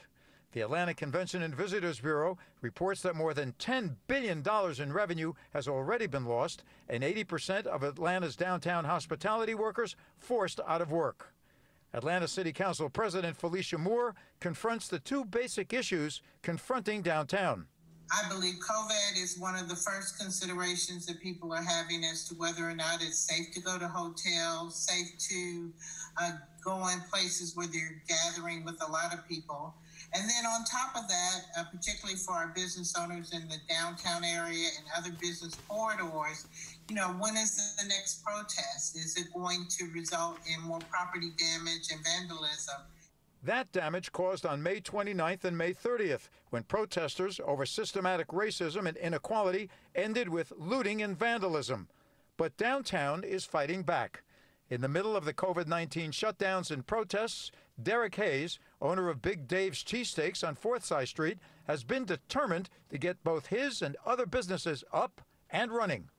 I've been through, two things when my windows got broke out, but I understand that, the community means everything to me, so I wasn't letting that stop me from, taking care of them, because without the community, I wouldn't be standing right now. Prior to that, I've given out $26,000 to help Black-owned businesses get back on their feet. I also, throughout the whole pandemic, I've been feeding frontline workers, going hospital to hospital. And, I have took water boys off the streets to give them employment, to help try to provide for their families. Also working hard to bring business back downtown is the CEO of Atlanta Cruiser City Tours, Stephen Chester. After a COVID shutdown, he started back up in May and is now running 12 of his 50 Segways and 2 of his 5 cars on downtown tours. He sees business coming back, slowly, but coming back. All in all, we still are seeing people, whether they be locals or people just driving in or visiting Atlanta, are pretty good on those weekends. So it is not the suit and tie guests that we've seen in the past. It is a younger demographic, some people who are probably more open to being out and open and around others. But both Hayes and Chester face a formidable reality. The big crowd, says the president of the Atlanta Convention and Visitors Bureau, William Pate, won't be back anytime soon. I mean, the end of the year is going to be bleak. I think you have to be honest about that. We only have 2 events left on the calendar, the SEC Championship and Chick-fil-A Peach Bowl. Currently, you would expect those would be played with no fans in the stands. But there is a ray of sunshine as Atlanta continues to battle COVID-19. It's from America's Mart. A major trade show in August tanked as only 20% of the 50,000 out-of-town buyers did show up. But now, a show set for October already has more than 4,000 registered. no problem. I was completely comfortable. But for many out-of-town buyers, like interior designer Teresa Davis of Denver, they say they have no intention of staying away from Atlanta or America's Mart. COVID doesn't bother me. Protests don't bother me. And because of my love of Atlanta, I was thrilled to be there and had a wonderful time. And America's Mart's senior marketing executive, Dorothy Belshaw, puts Atlanta and COVID-19 in perspective. I would say that I think what we are experiencing in Atlanta is being experienced in many urban areas around the country. I think it's not specific to Atlanta. Central Atlanta Progress President A.J. Robinson, whose efforts center on downtown business, looks to next year. I think we're all patiently waiting on a vaccine. And if you and I are talking a year from now, I think we'll have a much better outlook about not only Atlanta, but all the urban cores around the country. With hotel occupancy in downtown Atlanta reported in April at a low of 10% and now coming back slowly to more than 30% in August, and business coming back as well, there is hope. But the Atlanta Convention and Visitors Bureau reports this caution: 2019 levels are not expected to come back in downtown Atlanta until 2023. And you know what, Jennifer, I may be aging myself, but I'm a kid of the 60s and born and raised in Oakland, California, saw rioting, Black Panther Party we just lived like 3 blocks away from the Black Panther Party, saw rioting in Berkeley as well. Took years to rebuild some of those communities, but Atlanta appears to be so resilient that I can see them making a comeback a lot quicker. Yeah, and hopefully that's something that we see all over the country, because I was talking about this story earlier, and it really helps you to visualize and better understand how intertwined everything is. Without the sports going on, without the different events, the games, the colleges, everything just really plays a part in the restaurants, the hotels, the attractions that are all down there. And, you know, when some of those pieces fall, this is what we see happen. Yeah, well, it'll be interesting to see how things unfold this fall and going into 2021. Of course, we hope for the best. Yeah. Hey, K9 Kate has been working really hard, folks, sharing stories online during the pandemic. Here's one we want to share with you on the show. Walker's story shows kindness can overcome cruelty. He is now healthy, happy, and ready to find a forever home. There he is. It took a lot of love and care to get him to this point right here. Walker was shot at least 3 times and found in Walker County, Georgia. He had to have one of his back legs amputated. Angels Among Us Pet Rescue nursed him back to health, and he deserves to be spoiled and pampered for the rest of his life. He is 6 years old, a 55-pound boxer mix who loves people, other dogs, and car rides as well. He probably sticks his head out the car window and let his tongue just fly everywhere, right? And we're hoping his happy ending will be even happier with a family very soon. And you can follow Caitlin Ross on her Facebook page, K9 Kate, and get more news and 11 Alive's residential animal lover and advocate.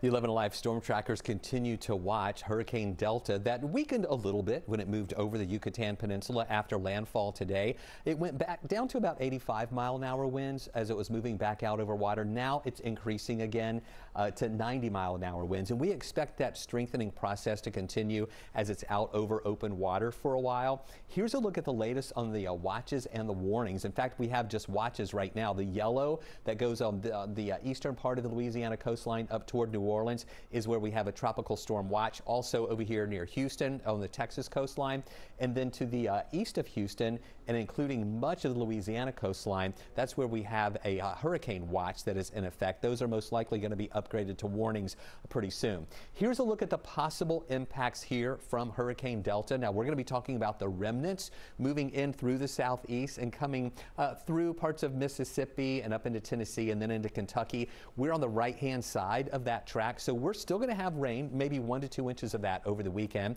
Higher amounts up in parts of North Georgia. The wind is going to be about 10 to 20 miles an hour at times possible. Nothing really out of the ordinary. We're just talking about some breezy conditions and maybe an occasional higher gust. We'll also be watching we're going to be pretty far to the east of the actual area of low pressure, but there is the potential we could see some outer bands from that that have some strong storms with them. Even though we don't think that's going to be widespread, we have a low risk of some stronger thunderstorms, maybe even some brief spin-up tornadoes, but I really think that risk is going to be on the lower end. Stay with us. We'll keep talking about those impacts and what to expect, and we'll have more on the timeline for you coming up in just a few minutes. All right, Chris, thank you.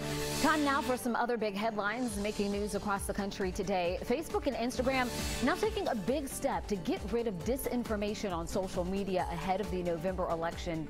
The tech giant announced it's removing all accounts associated with the white ring conspiracy theory known as QAnon. The conspiracy campaign claims that big-name Democrats, Hollywood stars, and the mega-rich are actually child trafficking pedophiles who kill children in satanic rituals. Facebook says it will largely rely on users to report the content for removal. The former Minneapolis police officer awaiting the trial in the murder of George Floyd was released on bond today. Derek Chauvin was released from the Minnesota Correctional Facility this morning, then transferred to the Hennepin County Jail, where he then posted a $1 million bond. Floyd died on May 25th after Chauvin pressed his knee against Floyd's neck while Floyd was handcuffed. Now all 4 officers charged in the case have been released on bond. This afternoon, Louisville police released files related to the internal investigation of the deadly shooting of Breonna Taylor. The files include several different documents and recordings, including officers' body camera videos from that night. This comes a week after the release of grand jury recordings of jurors discussing those files. Well, do you plan to vote by mail? Now more than ever, more people are voting this way because of COVID-19. So how safe is the absentee ballot system in the United States?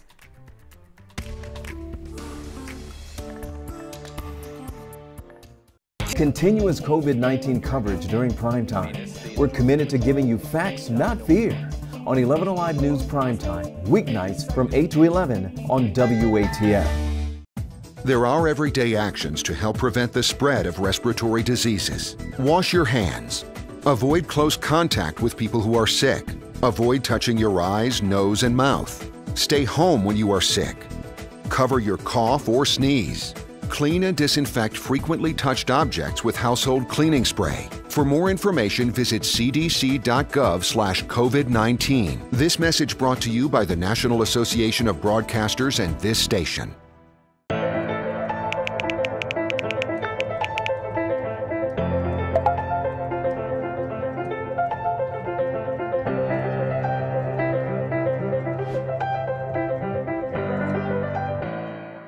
Today at noon on 11 Alive.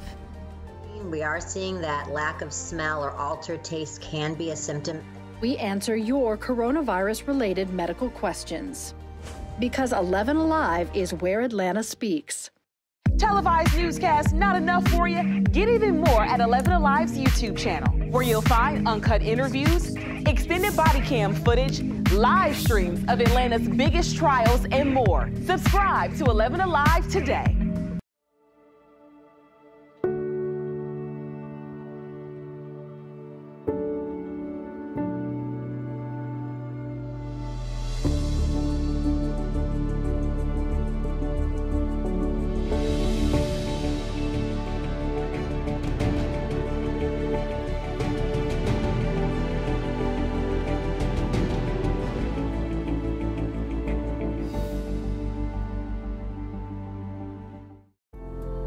In times of great uncertainty, some things become more clear. The things we take for granted, the people we depend on daily. Here at 11 Alive, we'd like to say thank you. First responders, medical staff, sanitation workers, truck drivers, postal workers, and every brave Georgian doing their part to make a difference. We see you, we hear you, and we appreciate all that you do. Let's start with a viral message going around. Quote, vast majority of people who died had ibuprofen Advil in their system. This message is fake. We just bought 20 dust masks for $97. Are you doing this to help people or are you doing this to make money or both? Both. Take this email sent to the Verify team. Is it safe to have your house cleaned by outside workers? The best practice is to limit guests to emergencies only.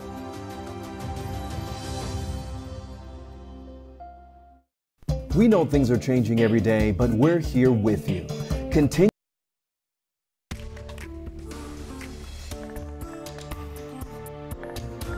Is your vote secure if you choose to send it by mail? With a lot more people out there voting absentee because of the COVID-19, there are more questions than ever about election security and potential fraud. So how safe is the absentee ballot system in the United States? David Schechter takes a look at the facts. Is voting by mail secure? Politicians, experts, and probably all of your neighbors are talking about mail-in voting and whether or not it's a safe and effective way to vote. Voting by mail began during the Civil War when both Union and Confederate soldiers could cast ballots in their home states from their distant battlefields. It's been sort of part and parcel of elections we've for a very long time, especially uniform and overseas voters. That allowed and opened the door for really a lot of expansions in regular voters moving to vote by mail. Voting by mail has since come a long way, accounting for 25% of total votes in 2016. Currently, 5 states have mail-in voting for all elections. Opponents of mail-in voting point to double counting or voting on behalf of deceased people. But a recent Washington Post study of 3 vote-by-mail states found just 372 possible cases where this happened. That's a fraction of the 14.6 million votes cast by mail in the 2016 and 2018 general elections. Fraud certainly is possible, but it's not nearly as widespread as some make it out to be. There's this constant tension in election administration right between security and access. So the more accessible we make the system, the more opportunity there is for fraud. I don't think it is widespread. I don't think there is massive amounts of mail fraud going on. But to say there's no fraud in the system is also, disingenuous. As far as the large-scale foreign attempts at vote-by-mail fraud, the FBI have recently stated that they have not seen a coordinated fraud effort and noted how difficult such an effort would be considering the decentralized nature of U.S. elections. However, Professor Atkinson does believe the rush to expand mail-in voting this year could make the system more vulnerable. So this really shifts things in a way that's not typical. And so, we're going to expect later ballots. Look, we've seen that, many ballots in these places have gone uncounted. There's been delivery problems of ballots to the voter as well as back to the election official. So, in states that have this down, it's not a problem, but in states that aren't used to it, it's really a big change. Even with those concerns, Professor Atkinson believes mail-in voting is a good option this year due to COVID-19. The circumstances are such that, we should all vote by mail as much as possible. I mean, the system is very strong, really. Election officials, work to make sure there's integrity to the system. We have to look at this as a single moment where we have to bend our system because of the circumstances, and then we need to go back and let states evolve naturally into processes that make sense for their voters. 11 Alive's voter access team is dedicated to giving you everything you need to make sure your ballot counts this November. If you have any questions or concerns, reach out to us. You can email us at whereatlantaspeaks@11alive.com. Text us directly. There's a number on the screen, 404-885-7600. And you can find all the resources you need over on 11alive.com/vote or on the 11 Alive app. We continue to track what's happening with Hurricane Delta, getting a little stronger now that it's moved over the Yucatan Peninsula. It's gotten away from the landmass. That caused it to weaken a little bit. But now that it's over water, it's strengthening again with maximum sustained winds back up to about 90 miles an hour. And this is a storm that's going to continue to strengthen over the open waters here of the Gulf. And then eventually we expect a landfall on Friday around the Louisiana coastline. Then we have to watch those remnants very closely as they move into our area later in the day here on or into the weekend with that rain chance that's going to be going up. So take a look at what we're watching. Here's the specific track. It does go back up to a Category 2 during the overnight hours, and then in the afternoon still a Category 2 tomorrow, and then becoming a Category 3 we think late Thursday into early on Friday, and then landfall we expect on Friday afternoon. It could go back down to a Category 2. It might experience a little bit of shear here right along the coastline and weaken just a little bit. as it moves inland, and then we'll continue watching this as it moves up toward the north as a tropical depression right near the Arkansas-Louisiana line, moves up into Tennessee and then in Kentucky as a remnant low. So this period here from, Saturday into Sunday, as this is traveling in this direction, we're going to be on that right-hand side of it where, yes, we're going to have some rain. We have the potential for some breezes and maybe even some storms. Now, let me show you this track. This is on Saturday morning as it's already moved inland. Here, the main tropical moisture and heavy rain is going to be closer to the center of that storm, but we will have showers here that are going to be off and on during the day on Saturday. And then into Sunday or late Saturday, we watch these bands, and occasionally we might see some bands of heavier rain that swing through the metro area that could have some thunder and lightning with it. Right now, we think the severe weather threat is going to be on the low end. Saturday night and into Sunday, there's that possibility as well for some of those bands to roll through. By Sunday, as this moves on up into parts of Kentucky, we're going to see just still some general showers here. I think the threat for stronger storms will be diminishing, and still those winds will start to die down a little bit, and we'll really just see some breezes around 10 miles an hour, we think. Here's a specific look at that wind forecast. Look at that, the strong winds as the center moves in on Friday. On Saturday, the blue colors that you see right here, they're just showing winds of about 10, maybe up to 20 miles an hour at times. Those stronger winds are going to be more over to the west. And then still, the blue colors with those 10-mile-an-hour winds, maybe some higher gusts at times, 10 to 20-mile-an-hour winds into Sunday before things calm down going into Monday. And then as far as the rain threat, that heavier, rainfall amounts, those are going to be over more toward the actual center of that low pressure. We're going to have about 1 to 2 inches of rain possible here, maybe some locally higher amounts. So you can see the rain chances don't really come in here really until Saturday. We just have a low risk Friday, and then 70% chance for showers and storms Saturday into Sunday. Lower rain chances Monday, Tuesday, and Wednesday down to a 20% chance with cooler air by Wednesday. A MARTA police officer is being credited with saving the life of a homeless suspect. Body camera footage captured it all. MARTA says Officer Keith Softly helped take down a suspect armed with a knife, and they say this all happened while the man was allegedly committing an aggravated assault. According to a MARTA report, it all started when Officer Softly was flagged down by someone saying they were being chased by a man with a large knife. At first, Softly drew his gun, but the suspect, identified as Martell Ivy, complied with commands to drop the knife and get on the ground. That's when Officer Softly noticed the suspect was bleeding heavily from a cut on his arm and appeared to be losing consciousness. Officer Softly then put away his gun and started giving aid using a department-issued tourniquet and working to keep Ivy conscious until more help arrived. Ivy was later taken to Emory Hospital. Now, this case has been turned over to Decatur Police, and Officer Softly might seem familiar to you, and if he does, it's for a good reason. He is no stranger to stepping in to help. Back in 2018, that's where this video is from, we told you about how he and fellow MARTA officers worked to try and save 2 different men who suffered heart attack hours apart from each other at the same MARTA station. The officers used a defibrillator and CPR to help one of the men. Softly was later honored with a Red Cross Award for his quick thinking and as the Officer of the Year for MARTA last year. Coverage during prime time. We're committed to giving you facts, not fear, on 11 Alive News Primetime, weeknights from 8 to 11 on WATF. There are everyday actions to help prevent the spread of respiratory diseases. Wash your hands. Avoid close contact with people who are sick. Avoid touching your eyes, nose, and mouth. Stay home when you are sick. Cover your cough or sneeze.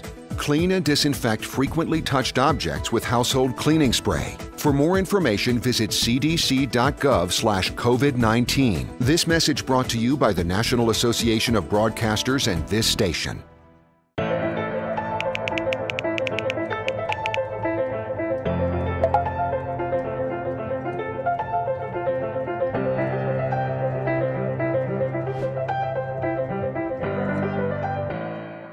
Today at noon on 11 Alive.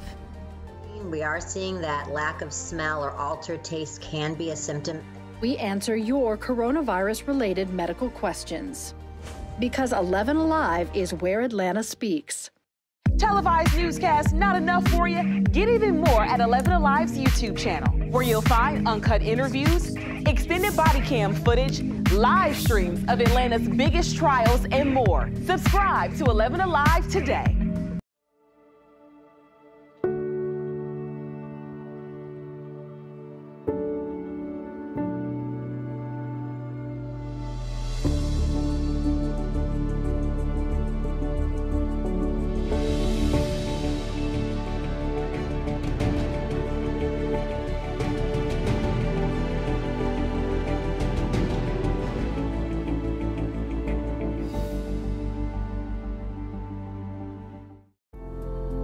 In times of great uncertainty, some things become more clear. The things we take for granted, the people we depend on daily. Here at 11 Alive, we'd like to say thank you. First responders, medical staff, sanitation workers, truck drivers, postal workers, and every brave Georgian doing their part to make a difference. We see you, we hear you, and we appreciate all that you do. Let's start with a viral message going around. Quote, vast majority of people who died had ibuprofen Advil in their system. This message is fake. We just bought 20 dust masks for $97. Are you doing this to help people or are you doing this to make money or both? Both. Take this email sent to the Verify team. Is it safe to have your house cleaned by outside workers? The best practice is to limit guests to emergencies only.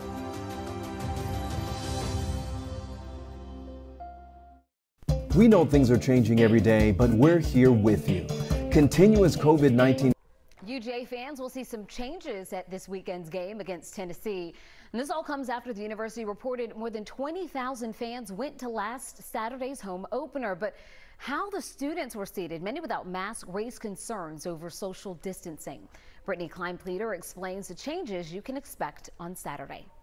People have been talking about the UGA versus Auburn game since Saturday, but much of the focus was on what happened off of the field. ESPN cameras captured some students who were maskless or not social distancing. We all just kind of screamed. We're like, oh my goodness, no one's wearing a mask, and they're all really close together. Although university officials say the majority of fans wore masks and followed social distancing guidelines, they did admit the student section concerned them. That's why fans will see changes ahead of Saturday's home game against Tennessee. Student seating will be redistributed to allow more space between seats. An athletics department official says additional staff in the student section will also enforce social distancing rules. The expected changes have drawn mixed reactions from students. Asking for something that's not going to happen. I don't think it'll change anything.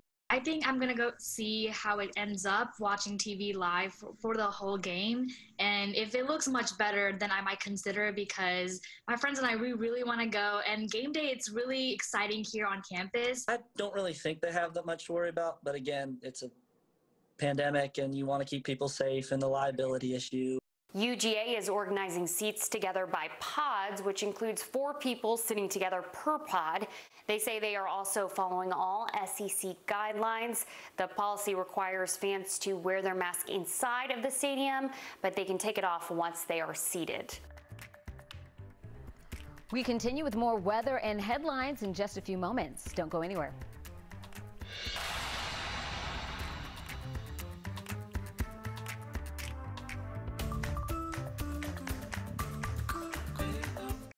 To limit guests to emergencies only.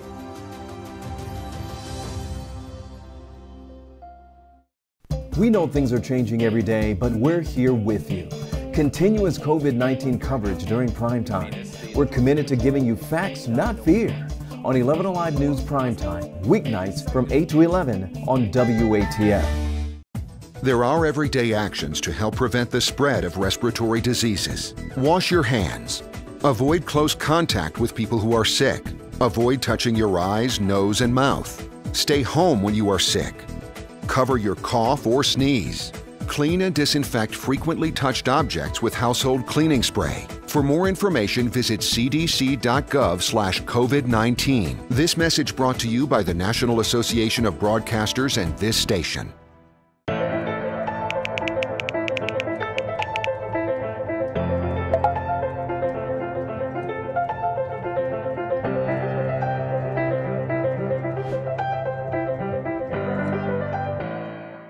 Today at noon on 11 Alive. We are seeing that lack of smell or altered taste can be a symptom. We answer your coronavirus-related medical questions. Because 11 Alive is where Atlanta speaks.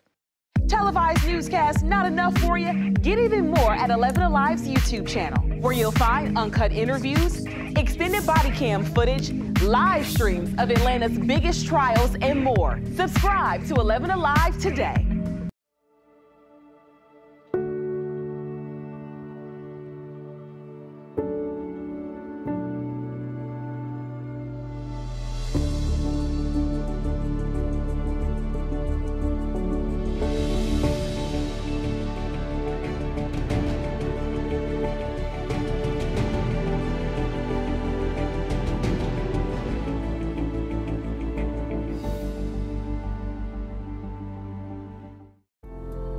In times of great uncertainty, some things become more clear.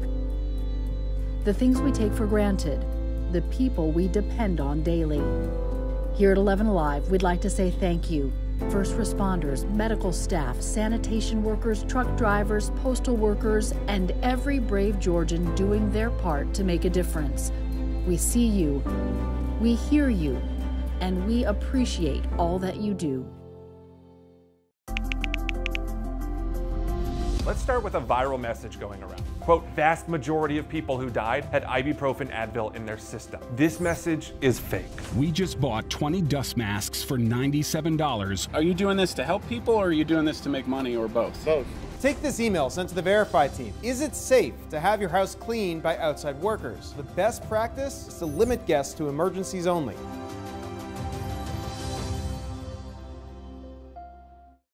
We know things are changing every day, but we're here with you. 11 Alive News Primetime on the ATL starts now. The family of a man shot and killed by an Atlanta police officer continues to fight for justice more than a year later. Tonight, the new lawsuit filed by the family of Jimmy Atchison. Claims of illegal evictions. One group says they are being thrown out of their home during a pandemic, despite safeguards in place to prevent that. Plus, UGA received criticism about a crowded football game amid the pandemic. The extra safety precautions the university is now taking. Happening right now on this Wednesday night at 10 o'clock, a live look from Salt Lake City, Utah, the first and only vice presidential debate. Vice President Mike Pence and California Democratic Senator Kamala Harris are facing off at the University of Utah in what's called the benches area of Salt Lake City. Both candidates are divided by plexiglass and sitting 12 feet apart as extra COVID-19 precautions after the president's diagnoses. All of this, the moderator jumped right in with a question about the pandemic. We were able to reinvent testing. More than 115 million tests have been done to date. We were able to see to the delivery of billions of supplies so our doctors and nurses had the resources support they needed. And we began really before the month of February was out to develop a vaccine and to develop medicines and therapeutics that have been saving lives all along the way. And under President Trump's leadership, Operation Warp Speed, we believe we'll have literally tens of millions of doses of a vaccine before the end of this year. Whatever the vice president is claiming the administration has done, clearly it hasn't worked. When you're looking at over 210,000 dead bodies in our country, American lives that have been lost, families that are grieving that loss. And you know, the vice president is the head of the task force and knew on January 28th how serious this was. And then thanks to Bob Woodward, we learned that they knew about it. And then when that was exposed, the vice president said, when asked, well, why didn't y'all tell anybody? He said, because the president wanted people to remain calm. We are going to have more on the debate coming up late on our sister station, 11 Alive. That's coming up in about 58 minutes. This is the aftermath of Hurricane Delta in Mexico. 260,000 people are without power in Cancun after the storm made landfall. It weakened a bit, but now is moving toward the Gulf Coast. Chris Holcomb joins us now, our chief meteorologist, with the timeline here and what sort of impact are we going to be looking at in Atlanta Metro? You know, and that brief weakening took place as it was encountering land with the first landfall. That was right there, as you mentioned, near Cancun and Cozumel, moving over the Yucatan Peninsula. So it was over land for a little bit. It weakened with winds that went back down to about 80, 85 miles an hour. Now that it's over water, the wind speeds are picking up again. It's 90-mile-an-hour winds. And we're going to get another advisory in within the hour, and I think that we'll see those winds even higher when we get the 11 o'clock advisory in. So here's the latest forecast track on this. It is going to continue that strengthening process to a Category 2 overnight and through the day tomorrow, and then back up to a 3 Thursday night into Friday, and it may experience a little bit of shear before it makes landfall on Friday afternoon. It could come back down to a Category 2, and then we'll keep watching the remnants as that moves inland here. This track has shifted just a little bit to the west, and that's going to push that heavier rain and the storm threat more over to the west of us. But we still have to watch Saturday into Sunday, and this track right here, since we're on that right-hand side, that's going to be the time frame when we're going to see our best chances for rain, maybe some breezes, and maybe even a low storm risk as well. We're going to talk more about that in just a few minutes. We're trying to prevent twindemics of COVID plus influenza, which could be devastating. Dr. Kathleen Toomey with the Department of Public Health and Governor Kemp today telling everyone to get their flu shot this year. It was their first news conference together since early August. They stressed that the presence of COVID-19 in Georgia communities makes getting a flu shot ever more important. They also said more than 300,000 doses of flu vaccine are available, and drive-through clinics are an option this year as well.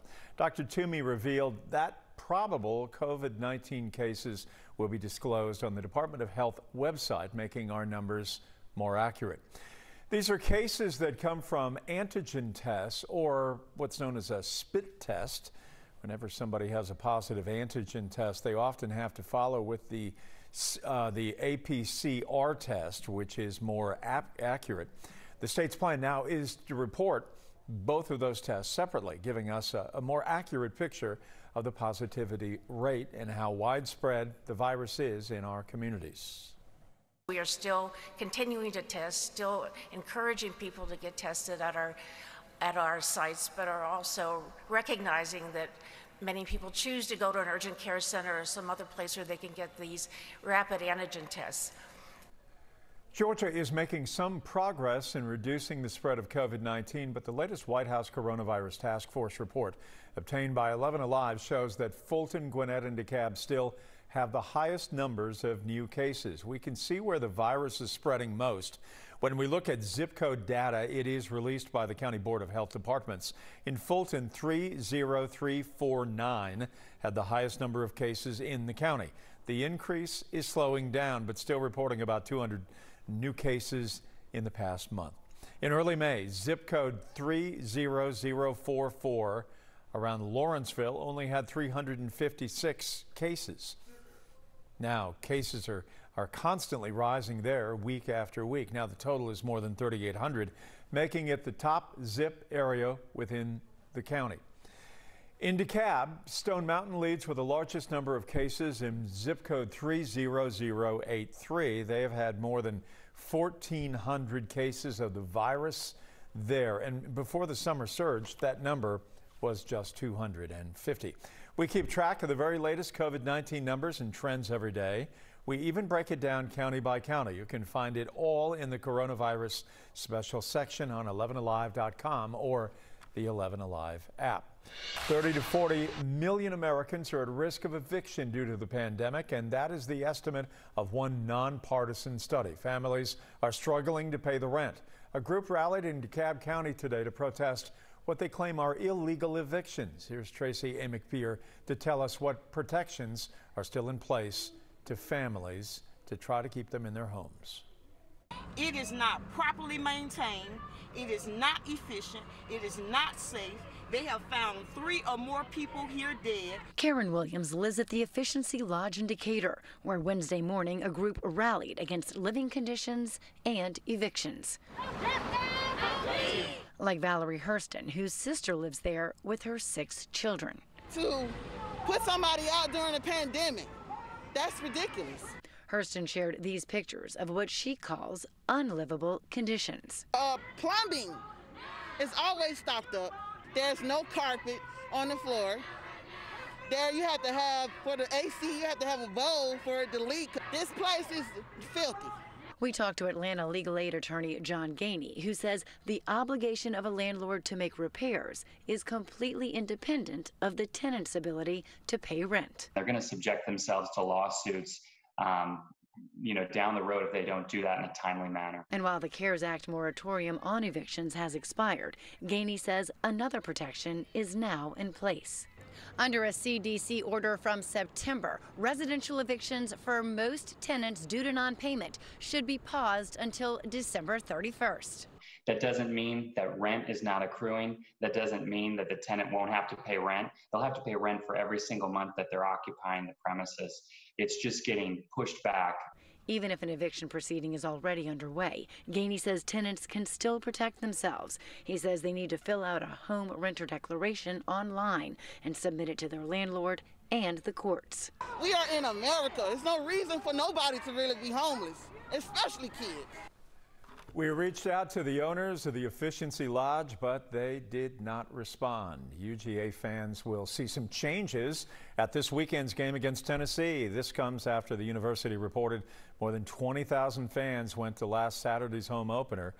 But now the students were seated, and many without masks. It raised concerns over social distancing. Here's Brittany Kleinpeter to explain the changes you will see on Saturday.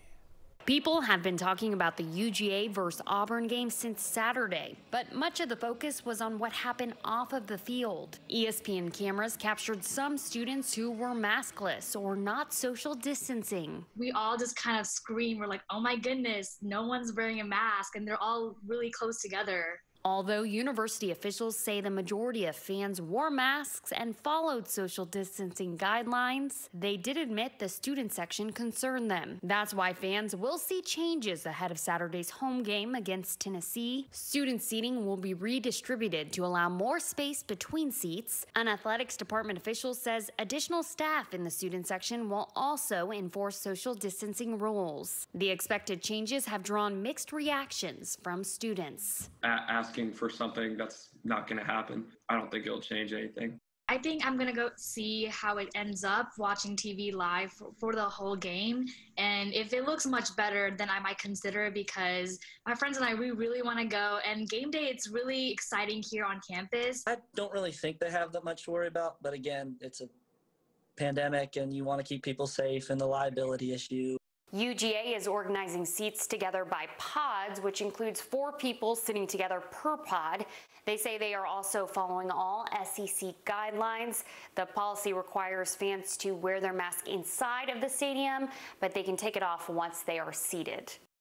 So we will see what happens coming up this weekend, as Brittany mentioned, that the organizing the seats by pods is the way to go, but we'll see how that works coming up.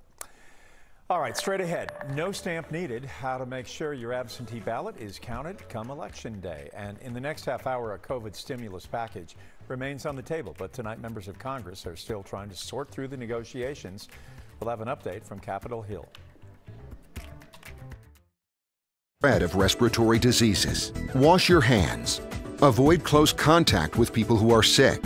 Avoid touching your eyes, nose, and mouth. Stay home when you are sick. Cover your cough or sneeze. Clean and disinfect frequently touched objects with household cleaning spray. For more information, visit cdc.gov/COVID-19. This message brought to you by the National Association of Broadcasters and this station.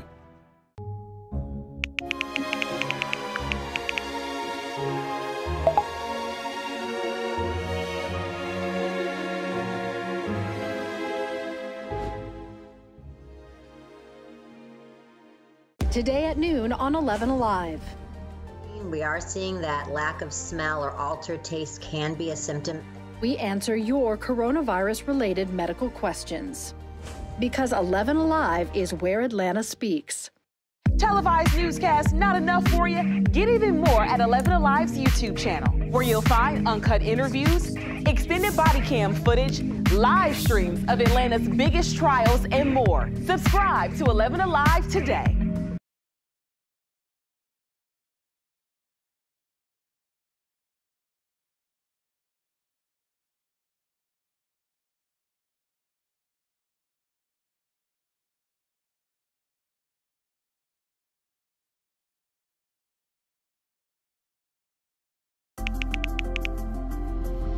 Let's start with a viral message going around. Quote, vast majority of people who died had ibuprofen Advil in their system. This message is fake. We just bought 20 dust masks for $97. Georgia has already accepted more absentee ballots for this election than were cast in 2016. 264,000 people have turned in their vote. Nearly 1.5 million Georgians requested an absentee ballot. Now, the state is offering an easy way to make sure that your vote is counted. No stamp required. Here's Liza Lucas. There are 3 options for sending in your absentee ballot. You can mail, hand deliver to your county registrar's office, or use one of these, an absentee ballot drop box. And there are regulations to keep the process in check. Drop boxes must be video monitored. They also must be located on government or county property and accessible to the public. Rules also require drop boxes be made to prevent tampering and built to withstand vandalism or bad weather. Want to use this option? You don't need a stamp for a drop box, but you do need to use a box in the county you're registered to vote. State Election Board rules require ballots be collected at least once every 72 hours, then collected daily in the 8 days leading up to Election Day. Teams of 2 people who've sworn an oath, just like poll officers, will get the ballots. And rules require these ballots be immediately transported, processed, and stored, just like mailed absentee ballots. Drop boxes close at 7 p.m. on Election Day. 11 Alive's voter access team dedicated to giving you everything you need to make sure that your ballot counts this November. If you have any questions or concerns, please reach out to us. You can email us at whereatlspeaks at 11alive.com or text us directly. That number is 404-885-7600. And you can find all of the resources you need over on 11alive.com/vote. We had another great day out there today. High temperatures were warm, made it up to 83 degrees this afternoon, and now it's a really comfortable night with mainly clear skies. Temperatures in the upper 60s now, and we'll be in those lower 60s at 2, 4 in the morning, and even the upper 50s here early in the morning with a few clouds that'll be mixing in with the sunshine as we start the day. Here's a look at your Thursday. We will see partly cloudy skies during the day, a lot of sunshine, just a few clouds that'll mix in at times. Temperatures, though, even warmer than they were today by about 2 degrees. We'll go from 83 that we had today to 85 for tomorrow with those few clouds that'll be moving our way. All right, so let's talk about tomorrow's forecast. You can see how we're going to be fine here. Just a few clouds coming in, mixing in with the sun during the day. Any rain is going to stay mainly down along the Gulf Coast region, and these aren't necessarily official outer bands, but it's just that moisture that's going to be coming in from the Gulf that will bring those showers in along the Gulf Coast region. Then, as we move into Friday, we're still going to see a good coverage of clouds here, but I'm not really concerned about a big-time rain chance here Friday. Just a 20% chance later in the day as this hurricane, Delta, moves inland as we go into the afternoon hours here on Friday. This is a landfall most likely in the afternoon here along the Louisiana coastline. Still, most of that rain staying over to the west. Now, as the heavier tropical rain moves along with that area of low pressure, we will see on Saturday a few scattered showers that'll start developing here. Not an all-day rain event, not a heavy blowing rain or anything like that. We're just talking about some periods of rain during the day on Saturday with those bands of heavier rain over to the west. Then getting into Saturday evening, you can see these bands in Mississippi and moving into Alabama. Those are the ones that have the potential for some severe weather. And then we may see some developing bands even around here in metro Atlanta with some pockets of heavy rain, maybe with some stronger storms with that. But the severe weather threat for now is on the low end. It's not out of the question. We can see a brief spin up, but those chances are going to be on the low end. So here's the storm we're watching right now. Back into the Gulf of Mexico. It is getting stronger now with max winds of 90 miles an hour. Again, we expect a new advisory in before 11 o'clock. Goes back to a Category 3 overnight Thursday into early Friday, and then may come back down to a Category 2 before landfall along the Louisiana coastline on Friday. And then we watch the remnants moving inland as that low moves up into Kentucky. Between the depression here and the low up of Kentucky, we're on the right-hand side of that track, and that's when we see that potential for the rain to move our way, as well as some of those maybe some breezes around and maybe some storms developing. But as you can see here on Saturday, off and on rain during the day. Sunday, we'll have some off and on rain. That should taper off later in the day on Sunday, and then by Monday, a few possible showers there, but the rain chances will go down as we head into next week. 85 for a high Thursday, and then only a 20% chance for a shower Friday with highs near 79. More clouds will build in, though. Higher rain chances Saturday into Sunday. We'll be watching a lower storm threat as well, especially late Saturday into early on Sunday. And then rain chances diminishing Monday at 30%, only a 20% chance Tuesday and Wednesday, cooling down to the mid-70s once we get in to Wednesday as well. Take a look at your weather wow moment. This is from Lisa Stuckman from yesterday, where she got a picture of Mars. I know it's kind of neat to see that, but tonight Mars is the brightest that it's been in years and the brightest it'll be for years around. So maybe you saw that in the sky out there for tonight. We love your weather wow moments. We got this from Lisa, one of our 11 Alive community storm trackers. You can also be a part of that group on Facebook. Just search 11 Alive storm trackers and ask to become a member of this closed group. You can see what people are posting from their neighborhoods, and you can post your weather information there too.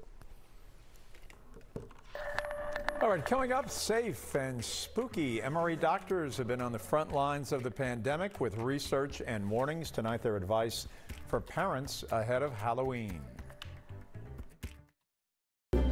And we appreciate all that you do.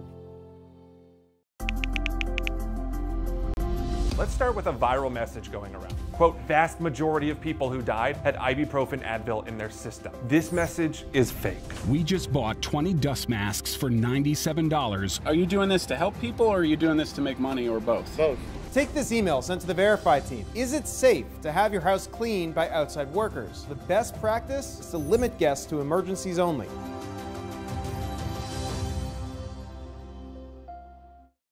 We know things are changing every day, but we're here with you.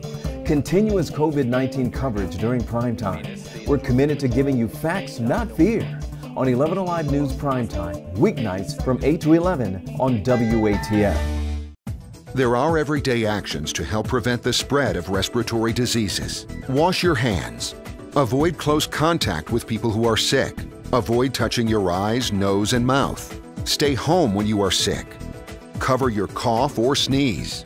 Clean and disinfect frequently touched objects with household cleaning spray. For more information, visit cdc.gov/COVID-19. This message brought to you by the National Association of Broadcasters and this station.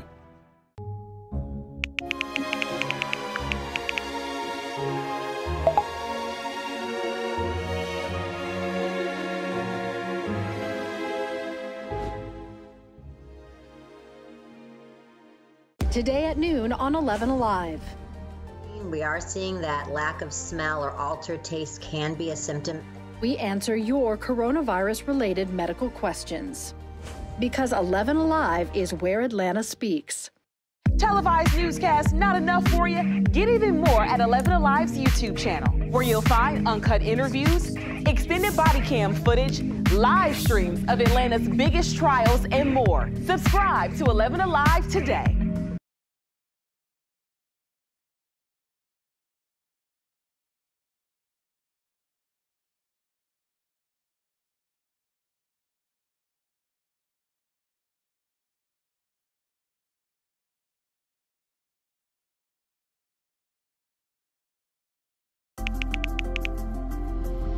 Let's start with a viral message going around. Quote, vast majority of people who died had ibuprofen Advil in their system. This message is fake. We just bought 20.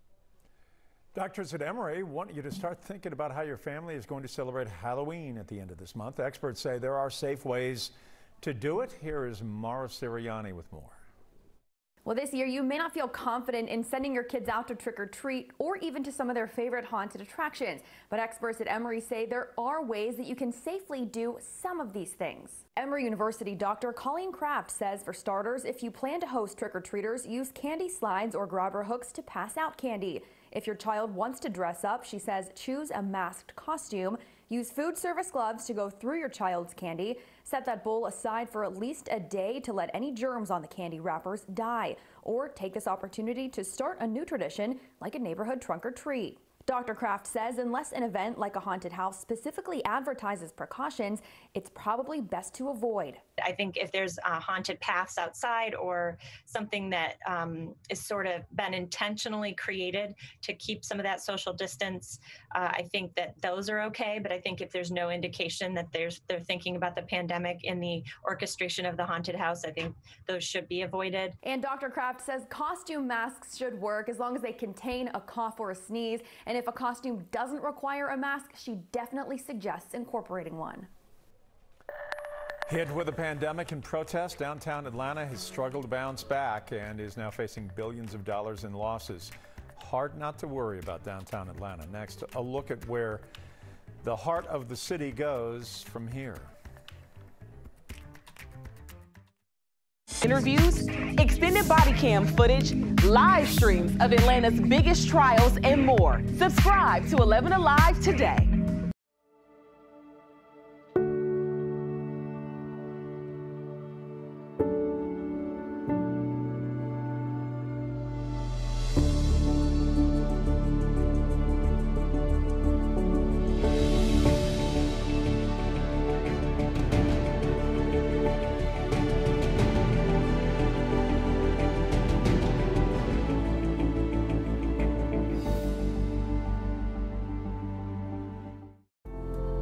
In times of great uncertainty, some things become more clear. The things we take for granted, the people we depend on daily. Here at 11 Alive, we'd like to say thank you. First responders, medical staff, sanitation workers, truck drivers, postal workers, and every brave Georgian doing their part to make a difference. We see you, we hear you, and we appreciate all that you do. Let's start with a viral message going around. Quote, vast majority of people who died had ibuprofen Advil in their system. This message is fake. We just bought 20 dust masks for $97. Are you doing this to help people or are you doing this to make money or both? Both. Take this email sent to the Verify team. Is it safe to have your house cleaned by outside workers? The best practice is to limit guests to emergencies only.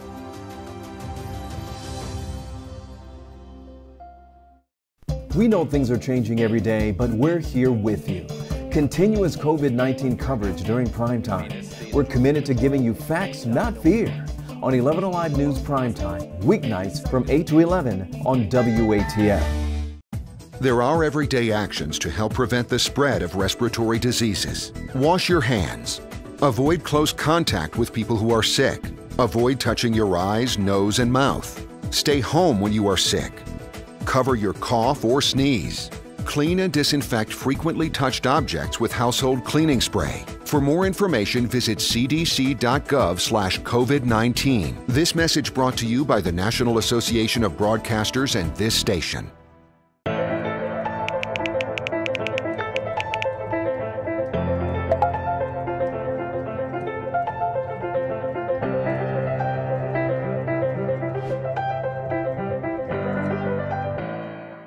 Today at noon on 11 Alive.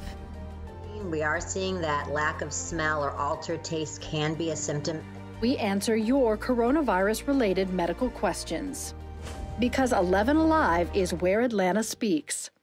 Televised newscasts not enough for you? Get even more at 11 Alive's YouTube channel, where you'll find uncut interviews, extended body cam footage, live streams of Atlanta's biggest trials, and more. Subscribe to 11 Alive today.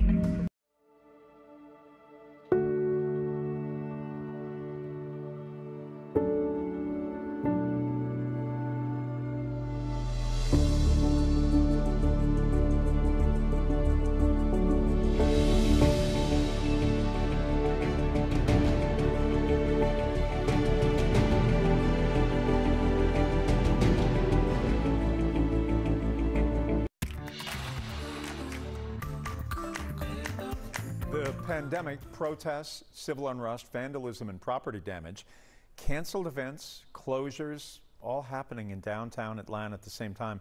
Sort of a confluence of a perfect storm, and not a good one. Bill Liss and photojournalist Stephen Boise take an in-depth look at the heart of Atlanta, and it's impossible not to worry about the future of Atlanta above and beyond what Georgia State has done in gobbling up buildings. For downtown Atlanta, the year started out with lots of promise. Hotels at 75% occupancy, 50,000 or more retailers expected at the August trade shows at America's Mart. The restaurants and the stores were thriving. Then, in March, COVID-19 set in and the bottom of downtown Atlanta fell out. The Atlanta Convention and Visitors Bureau reports that more than $10 billion in revenue has already been lost, and 80% of Atlanta's downtown hospitality workers forced out of work. Atlanta City Council President Felicia Moore confronts the two basic issues confronting downtown. I believe COVID is one of the first considerations that people are having as to whether or not it's safe to go to hotels, safe to go in places where they're gathering with a lot of people. And then on top of that, particularly for our business owners in the downtown area and other business corridors, when is the next protest? Is it going to result in more property damage and vandalism? That damage caused on May 29th and May 30th, when protesters over systematic racism and inequality ended with looting and vandalism. But downtown is fighting back. In the middle of the COVID-19 shutdowns and protests, Derek Hayes, owner of Big Dave's Cheesesteaks on Forsyth Street, has been determined to get both his and other businesses up and running. I've been through, two things when my windows got broke out, but I understand that, the community means everything to me, so I wasn't letting that stop me from, taking care of them, because without the community, I wouldn't be standing right now. Prior to that, I've given out $26,000 to help Black-owned businesses get back on their feet. I also, throughout the whole pandemic, I've been feeding frontline workers, going hospital to hospital. And, I have took water boys off the streets to give them employment, to help try to provide for their families. Also working hard to bring business back downtown is the CEO of Atlanta Cruiser City Tours, Stephen Chester. After a COVID shutdown, he started back up in May and is now running 12 of his 50 Segways and 2 of his 5 cars on downtown tours. He sees business coming back, slowly, but coming back. All in all, we still are seeing people, whether they be locals or people just driving in or visiting Atlanta, are pretty good on those weekends. So it is not the suit and tie guests that we've seen in the past. It is a younger demographic, some people who are probably more open to being out and open and around others. But both Hayes and Chester face a formidable reality. The big crowd, says the president of the Atlanta Convention and Visitors Bureau, William Pate, won't be back anytime soon. I mean, the end of the year is going to be bleak. I think you have to be honest about that. We only have 2 events left on the calendar, the SEC Championship and Chick-fil-A Peach Bowl. Currently, you would expect those would be played with no fans in the stands. But there is a ray of sunshine as Atlanta continues to battle COVID-19. It's from America's Mart. A major trade show in August tanked as only 20% of the 50,000 out-of-town buyers did show up. But now, a show set for October already has more than 4,000 registered. No problem. I was completely comfortable. But for many out-of-town buyers, like interior designer Teresa Davis of Denver, they say they have no intention of staying away from Atlanta or America's Mart.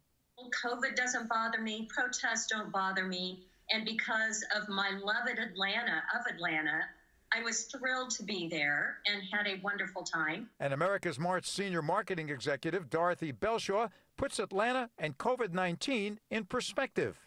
I would say that I think what we are experiencing in Atlanta is being experienced in many urban areas around the country. I think it's not specific to Atlanta. Central Atlanta Progress President A.J. Robinson, whose efforts center on downtown business, looks to next year. I think we're all patiently waiting on a vaccine. And if you and I are talking a year from now, I think we'll have a much better outlook about not only Atlanta, but all the urban cores around the country.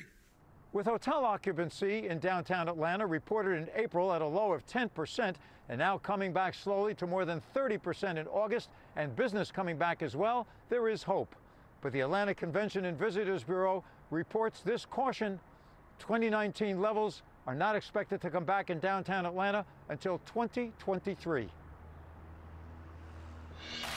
I'm Reveal investigator Andy Perotti in Marietta Square, where an outdoor town hall wrapped up earlier tonight. It included dozens of community organizers concerned with inmate deaths at the Cobb County Jail.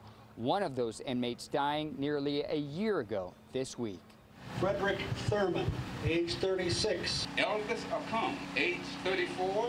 They are the names of 50 people who died while in custody at the Cobb County Detention Center since 2004. Thomas Behar, 62. And event organizer Dr. Ben Williams with the Southern Christian Leadership Conference does not want the public to forget their names. All is not well. Okay, all is not well. There is ample amount of evidence that indicates that for many of them, their deaths could have been prevented. One death includes 36-year-old Cavell Wingo, who died nearly a year ago this week. This past August, an 11 Alive Reveal investigation discovered video of him begging for medical help for hours as he slowly died. We want an actual criminal investigation into the people responsible for Mr. Wingo's death, and we're entitled to that. Last month, the Cobb County District Attorney's Office requested a federal investigation into recent jail deaths, and the Georgia Bureau of Investigation is currently conducting an administrative review of Wingo's death. We reached out to Sheriff Neil Warren, who runs the jail, but did not hear back. The former Minneapolis police officer awaiting trial in the murder of George Floyd released on bond today. Derek Chauvin was released from the Minnesota Correctional Facility this morning, then transferred to the Hennepin County Jail, where he then posted a $1 million bond. Mr. Floyd died on May 25th after policeman Chauvin pressed his knee against the neck while Floyd was handcuffed. Now all 4 officers are charged in that case, and they have all been released on bond. This afternoon, Louisville police released files related to the internal investigation of the deadly shooting of Breonna Taylor. The files include several different documents and recordings, including officers' body camera videos from that night. This comes a week after the release of the grand jury recordings of jurors discussing the files. What would 2020 be without some social media controversy? The Chinese-owned TikTok site might be shut down as tension with China continues to rise. Joining me is a man who knows about tension and a man who posts some of the most risque TikTok videos I've ever seen, national columnist Ron Hart. Ron, what do you think about TikTok? Is it an enemy of the people here in the United States? To be fair, I just like them. I don't post them. Yeah, I think there's some nefarious activity by the Chinese government around this TikTok thing. So there's a shotgun wedding between Oracle and Walmart and the Chinese U.S. thing. So as a libertarian, I'm not a big fan of Trump doing that. It is very hard to live in the world in 2020 or 2021 if the United States and China are not getting along. I mean, this is not 1955 with the USSR. I mean, we are totally tied together hand and foot economically. There's no escaping that. And that's probably why Walmart got involved in the TikTok deal, because they buy a lot of goods from China. So that needs to be rectified. I think we have a bad trade deal. Trump has pushed it. It may be to his detriment. This virus is still a lot to be told about the virus, where it came from. So that's the story that'll play out in the future, I think. The vice presidential debate happening tonight. I want to ask you about the plexiglass shield that will be used to protect the candidates. Thoughts on that? Yeah, I think Kamala will be protected from Pence and perhaps COVID. And Pence will be protected from Antifa and bricks being thrown at him. So, did you work on that line all day? Was that line? That's prepared text, isn't it? No, I thought about it when I went to the 7-Eleven today and checked out. Okay. Los Angeles, very excited over the Hillside Donald Trump sign over the 405 freeway and the 10-foot white letters at the Sunset Boulevard exit on Tuesday. Have you seen that in Southern California as of yet? Yeah, I've been out there a lot. You pull off Sunset Boulevard, it's very dangerous there. Of course, the Trump sign's the most dangerous thing. But you also have OJ's house, and you have the Charles Manson house. So there's a lot of danger in L.A. So all of Hollywood and all of Los Angeles wants to get Trump. They're going to get Trump. They're after him. They're going to get him. But I wouldn't worry too much. They weren't even able to get OJ out there, so I wouldn't worry too much about that. All right, Ron Hart, always. Thank you. Talk to you next week. Good to see you. Okay. After briefly weakening while going over land here at the Yucatan Peninsula, Hurricane Delta is strengthening again over the Gulf of Mexico, and it will continue strengthening as it gets closer to the Gulf coastline. Stay with us. We'll talk about landfall and whether or not we'll have any impacts here. Braves continue their dominance in postseason play. Tell you what, offensively, they are a juggernaut right now. Let's hope they can keep it rolling.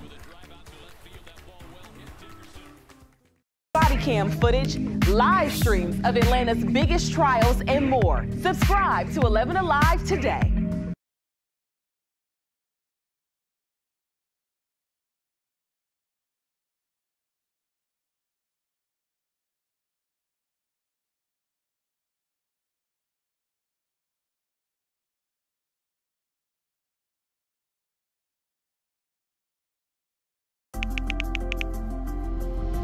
Let's start with a viral message going around. Quote, vast majority of people who died had ibuprofen Advil in their system. This message is fake.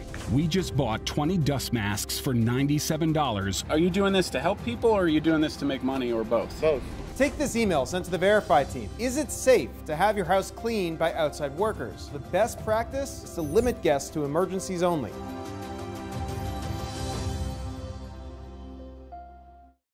We know things are changing every day, but we're here with you. Continuous COVID-19 coverage during prime time. We're committed to giving you facts, not fear.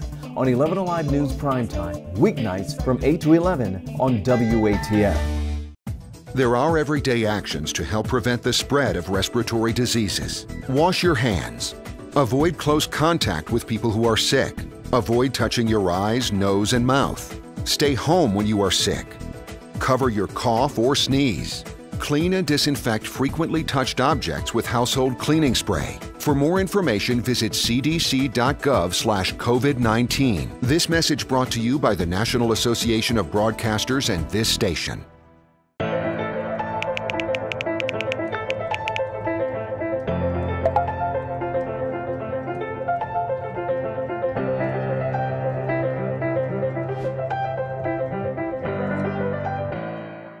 Today at noon on 11 Alive.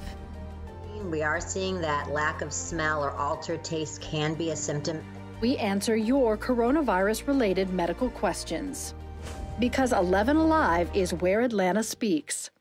Televised newscasts not enough for you? Get even more at 11 Alive's YouTube channel, where you'll find uncut interviews, extended body cam footage, live streams of Atlanta's biggest trials, and more. Subscribe to 11 Alive today.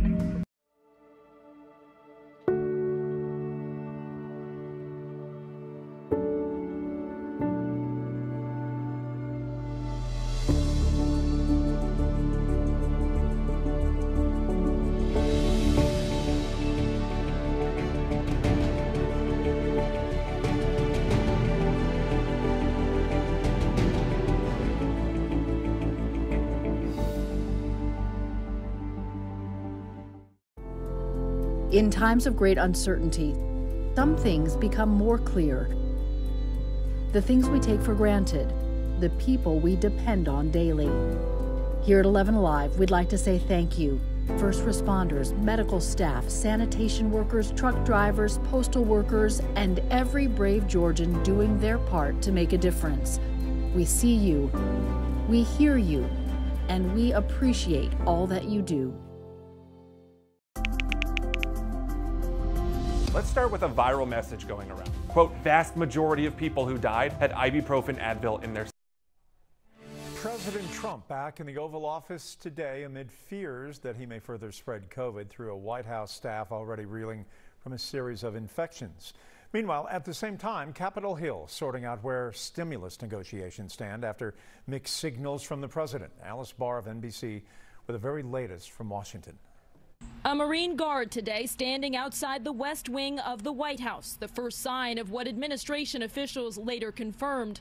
President Trump has broken his isolation and is back in the Oval Office, despite concerns about just how sick or contagious he might still be. The president continues to work. He's in very good health. The president's chief of staff promised that safety measures were being taken to protect the huge numbers of people who work in the White House, which has suddenly become a coronavirus hotspot. The White House physician saying today the president's vital signs are stable and quoting him as saying, "I feel great."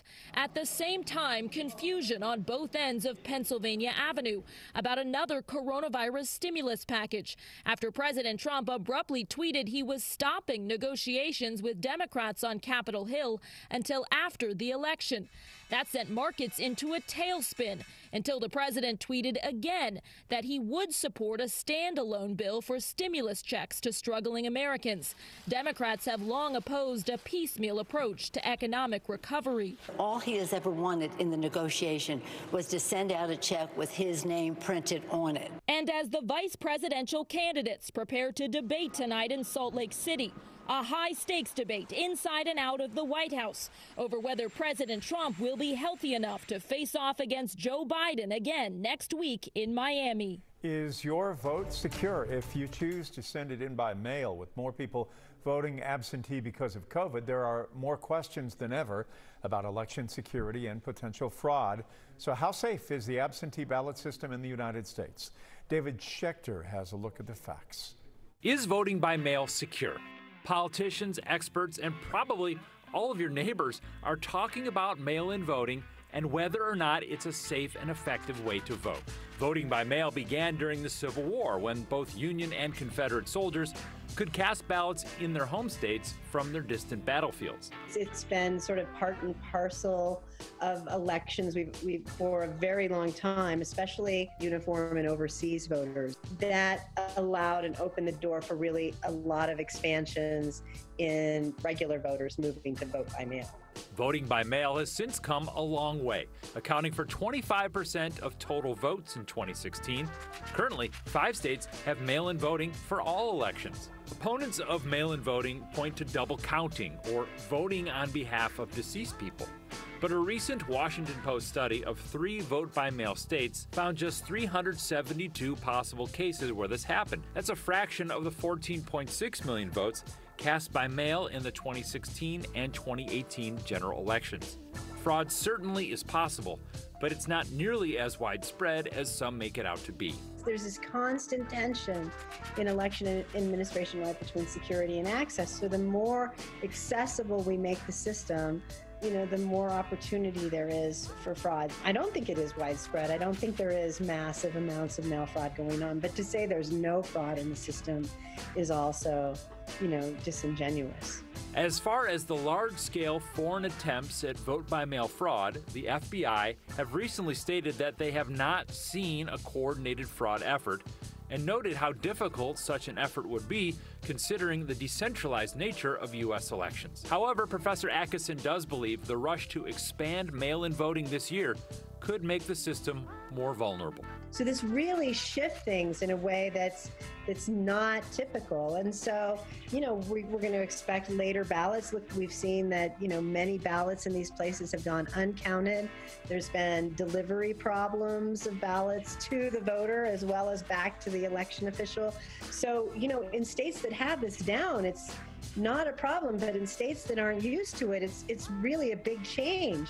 Even with those concerns, Professor Atkinson believes mail-in voting is a good option this year due to COVID-19. The circumstances are such that, we should all vote by mail as much as possible. I mean, the system is very strong, really. Election officials, work to make sure there's integrity to the system. We have to look at this as a single moment where we have to bend our system because of the circumstances, and then we need to go back and let states evolve naturally into processes that make sense for their voters. Well, I have found something good for you to celebrate for 2020 compared to what we had last year. Do you remember last year when it was so hot, and especially in September, we had those really hot temperatures and the record-breaking temperatures? And remember last year we broke the record of the number of days at or above 90 degrees. We had 91 days at or above 90 last year. On average, we should have about 37. So that was a lot more last year. Well, look what we're doing this year. So far, and hopefully we're finished with the 90s, we have had 45 days of temperatures at 90 or above, which is still above average, above 37 days, but it's a lot less than what we were dealing with last year. So if you're looking for a reason to celebrate in 2020, that's one reason that we can talk about out there. Now, today it was warmer than average. We got up to 83. It wasn't 90, though. The record was set in 1884. Both of these records are really long-standing records. Our record high was 90, set in 1884. Record low was 37, set in 1889. So we haven't broken a record on this date in a long, long time.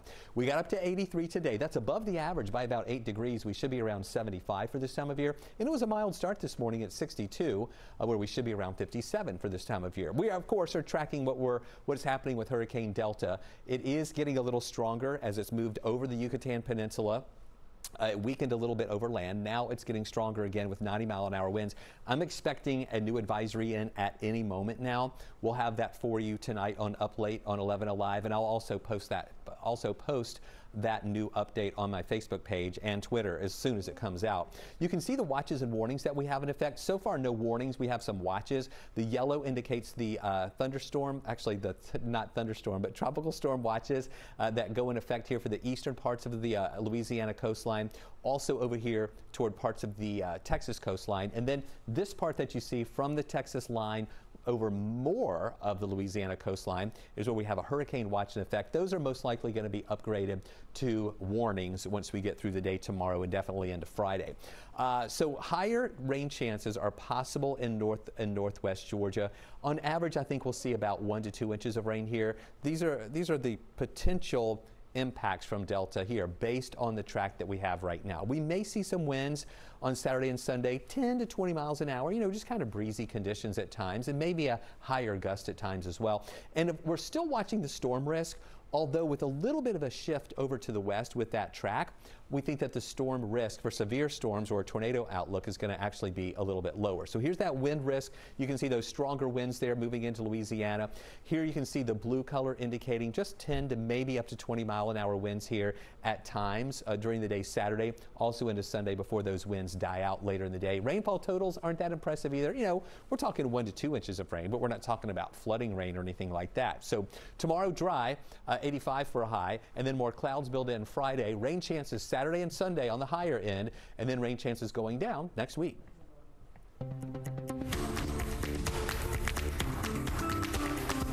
Another shutout victory for the Braves, and now a chance for a sweep into the NLDS.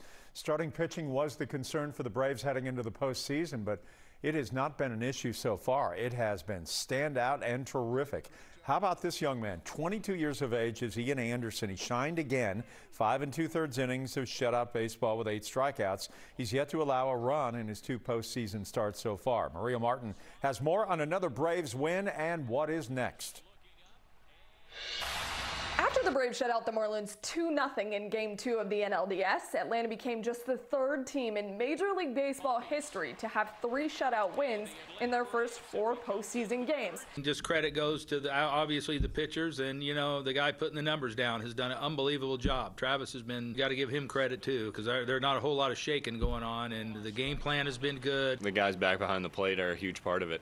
Tyler and Travis do such a good job of keeping you in the moment and not trying to overdo things. Both Dansby Swanson and Travis d'Arnaud go yard once again. Back-to-back games of long ball from those two, but they said, look, head on a swivel. They expect the Fish to bring it in Game 3. Just because they didn't get it done today doesn't mean they won't get it done tomorrow. That's the beauty of having such a deep lineup and a team that consistently comes at you 1 through 9. They'll come out swinging tomorrow and be ready to go. So the Braves are going to go for their 2nd consecutive postseason series sweep on Thursday. And remember, the Miami Marlins have never lost a postseason series in the history of their franchise. Falcons are 0-4, first time since '99. That '99 season, by the way, is when Jamal Anderson was a holdout, and then he tore up his knee in Dallas. Season was toast after that. That was after the Super Bowl season, too.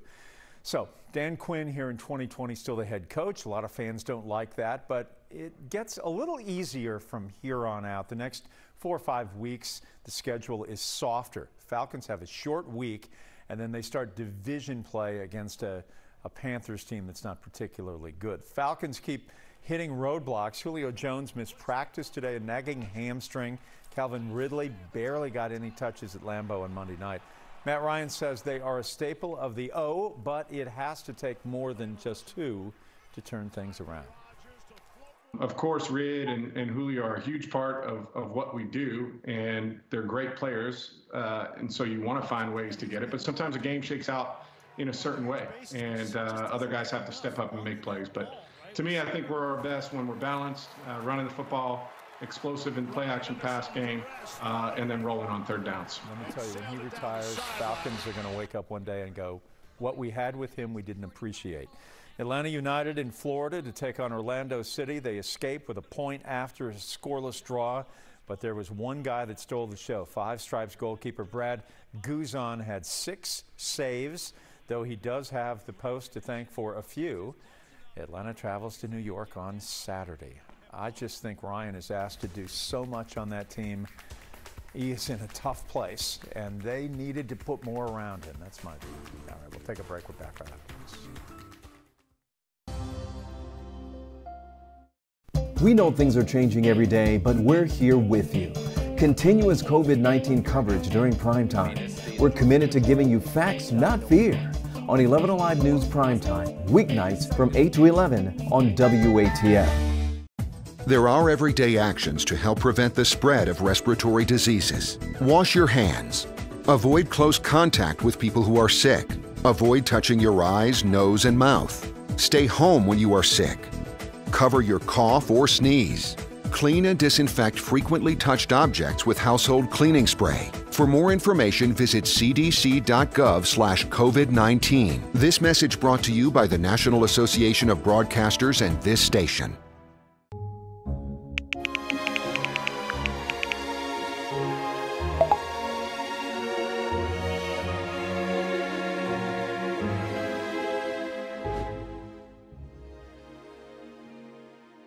Today at noon on 11 Alive.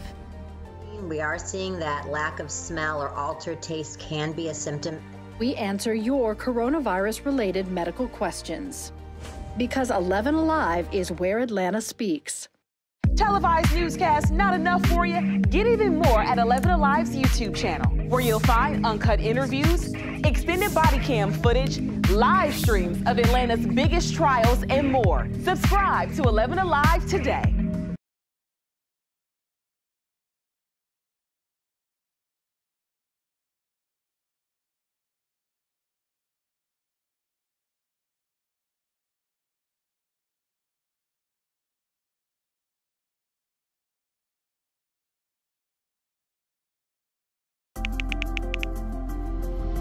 Let's start with a viral message going around. Quote, vast majority of people who died had ibuprofen Advil in their system. This message is fake.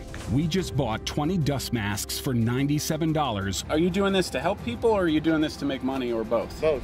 Take this email sent to the Verify team. Is it safe to have your house cleaned by outside workers? The best practice is to limit guests to emergencies only.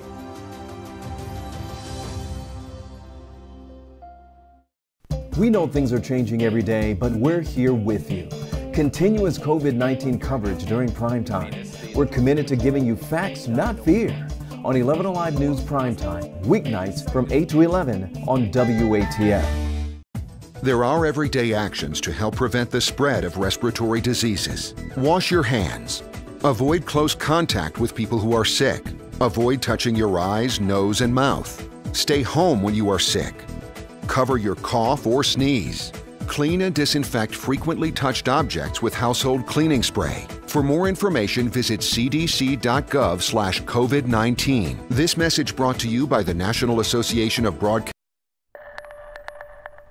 We're going to watch those clouds mixing in with the sunshine during the day tomorrow. Highs near 85. It's going to be a lot warmer. We're still going to go with a 10 on the wazometer. Then Friday, even more clouds, but a low rain chance, only at 20%.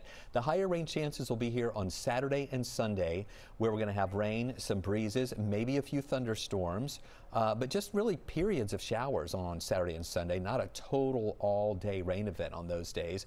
And then the rain chance is coming down to 30% Monday, only a 20% chance Tuesday and Wednesday as we cool off again next week back to the mid-70s. Oh man, enjoy tomorrow and Friday because the weekend looks not so good.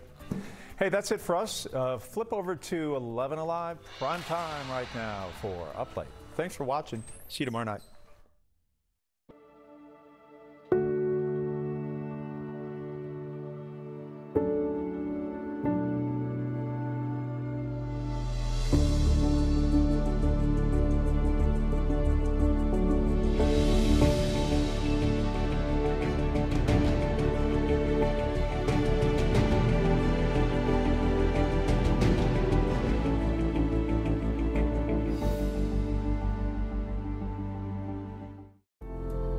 In times of great uncertainty, some things become more clear. The things we take for granted, the people we depend on daily.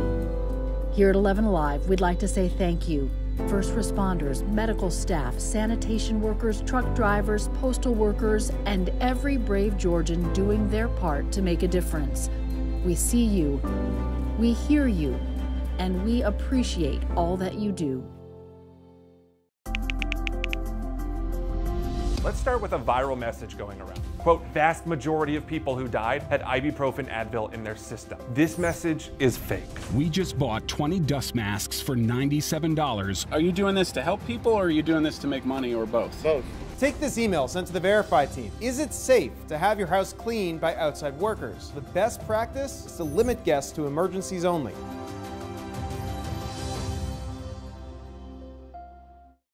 We know things are changing every day, but we're here with you. Continuous COVID-19 coverage during prime time. We're committed to giving you facts, not fear. On 11 Alive News Primetime, weeknights from 8 to 11 on WATF. There are everyday actions to help prevent the spread of respiratory diseases. Wash your hands. Avoid close contact with people who are sick. Avoid touching your eyes, nose, and mouth. Stay home when you are sick. Cover your cough or sneeze. Clean and disinfect frequently touched objects with household cleaning spray. For more information, visit cdc.gov/COVID-19. This message brought to you by the National Association of Broadcasters and this station.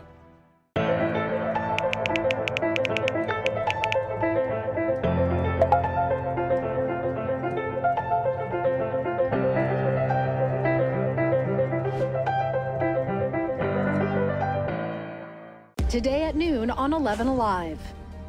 We are seeing that lack of smell or altered taste can be a symptom. We answer your coronavirus-related medical questions. Because 11 Alive is where Atlanta speaks.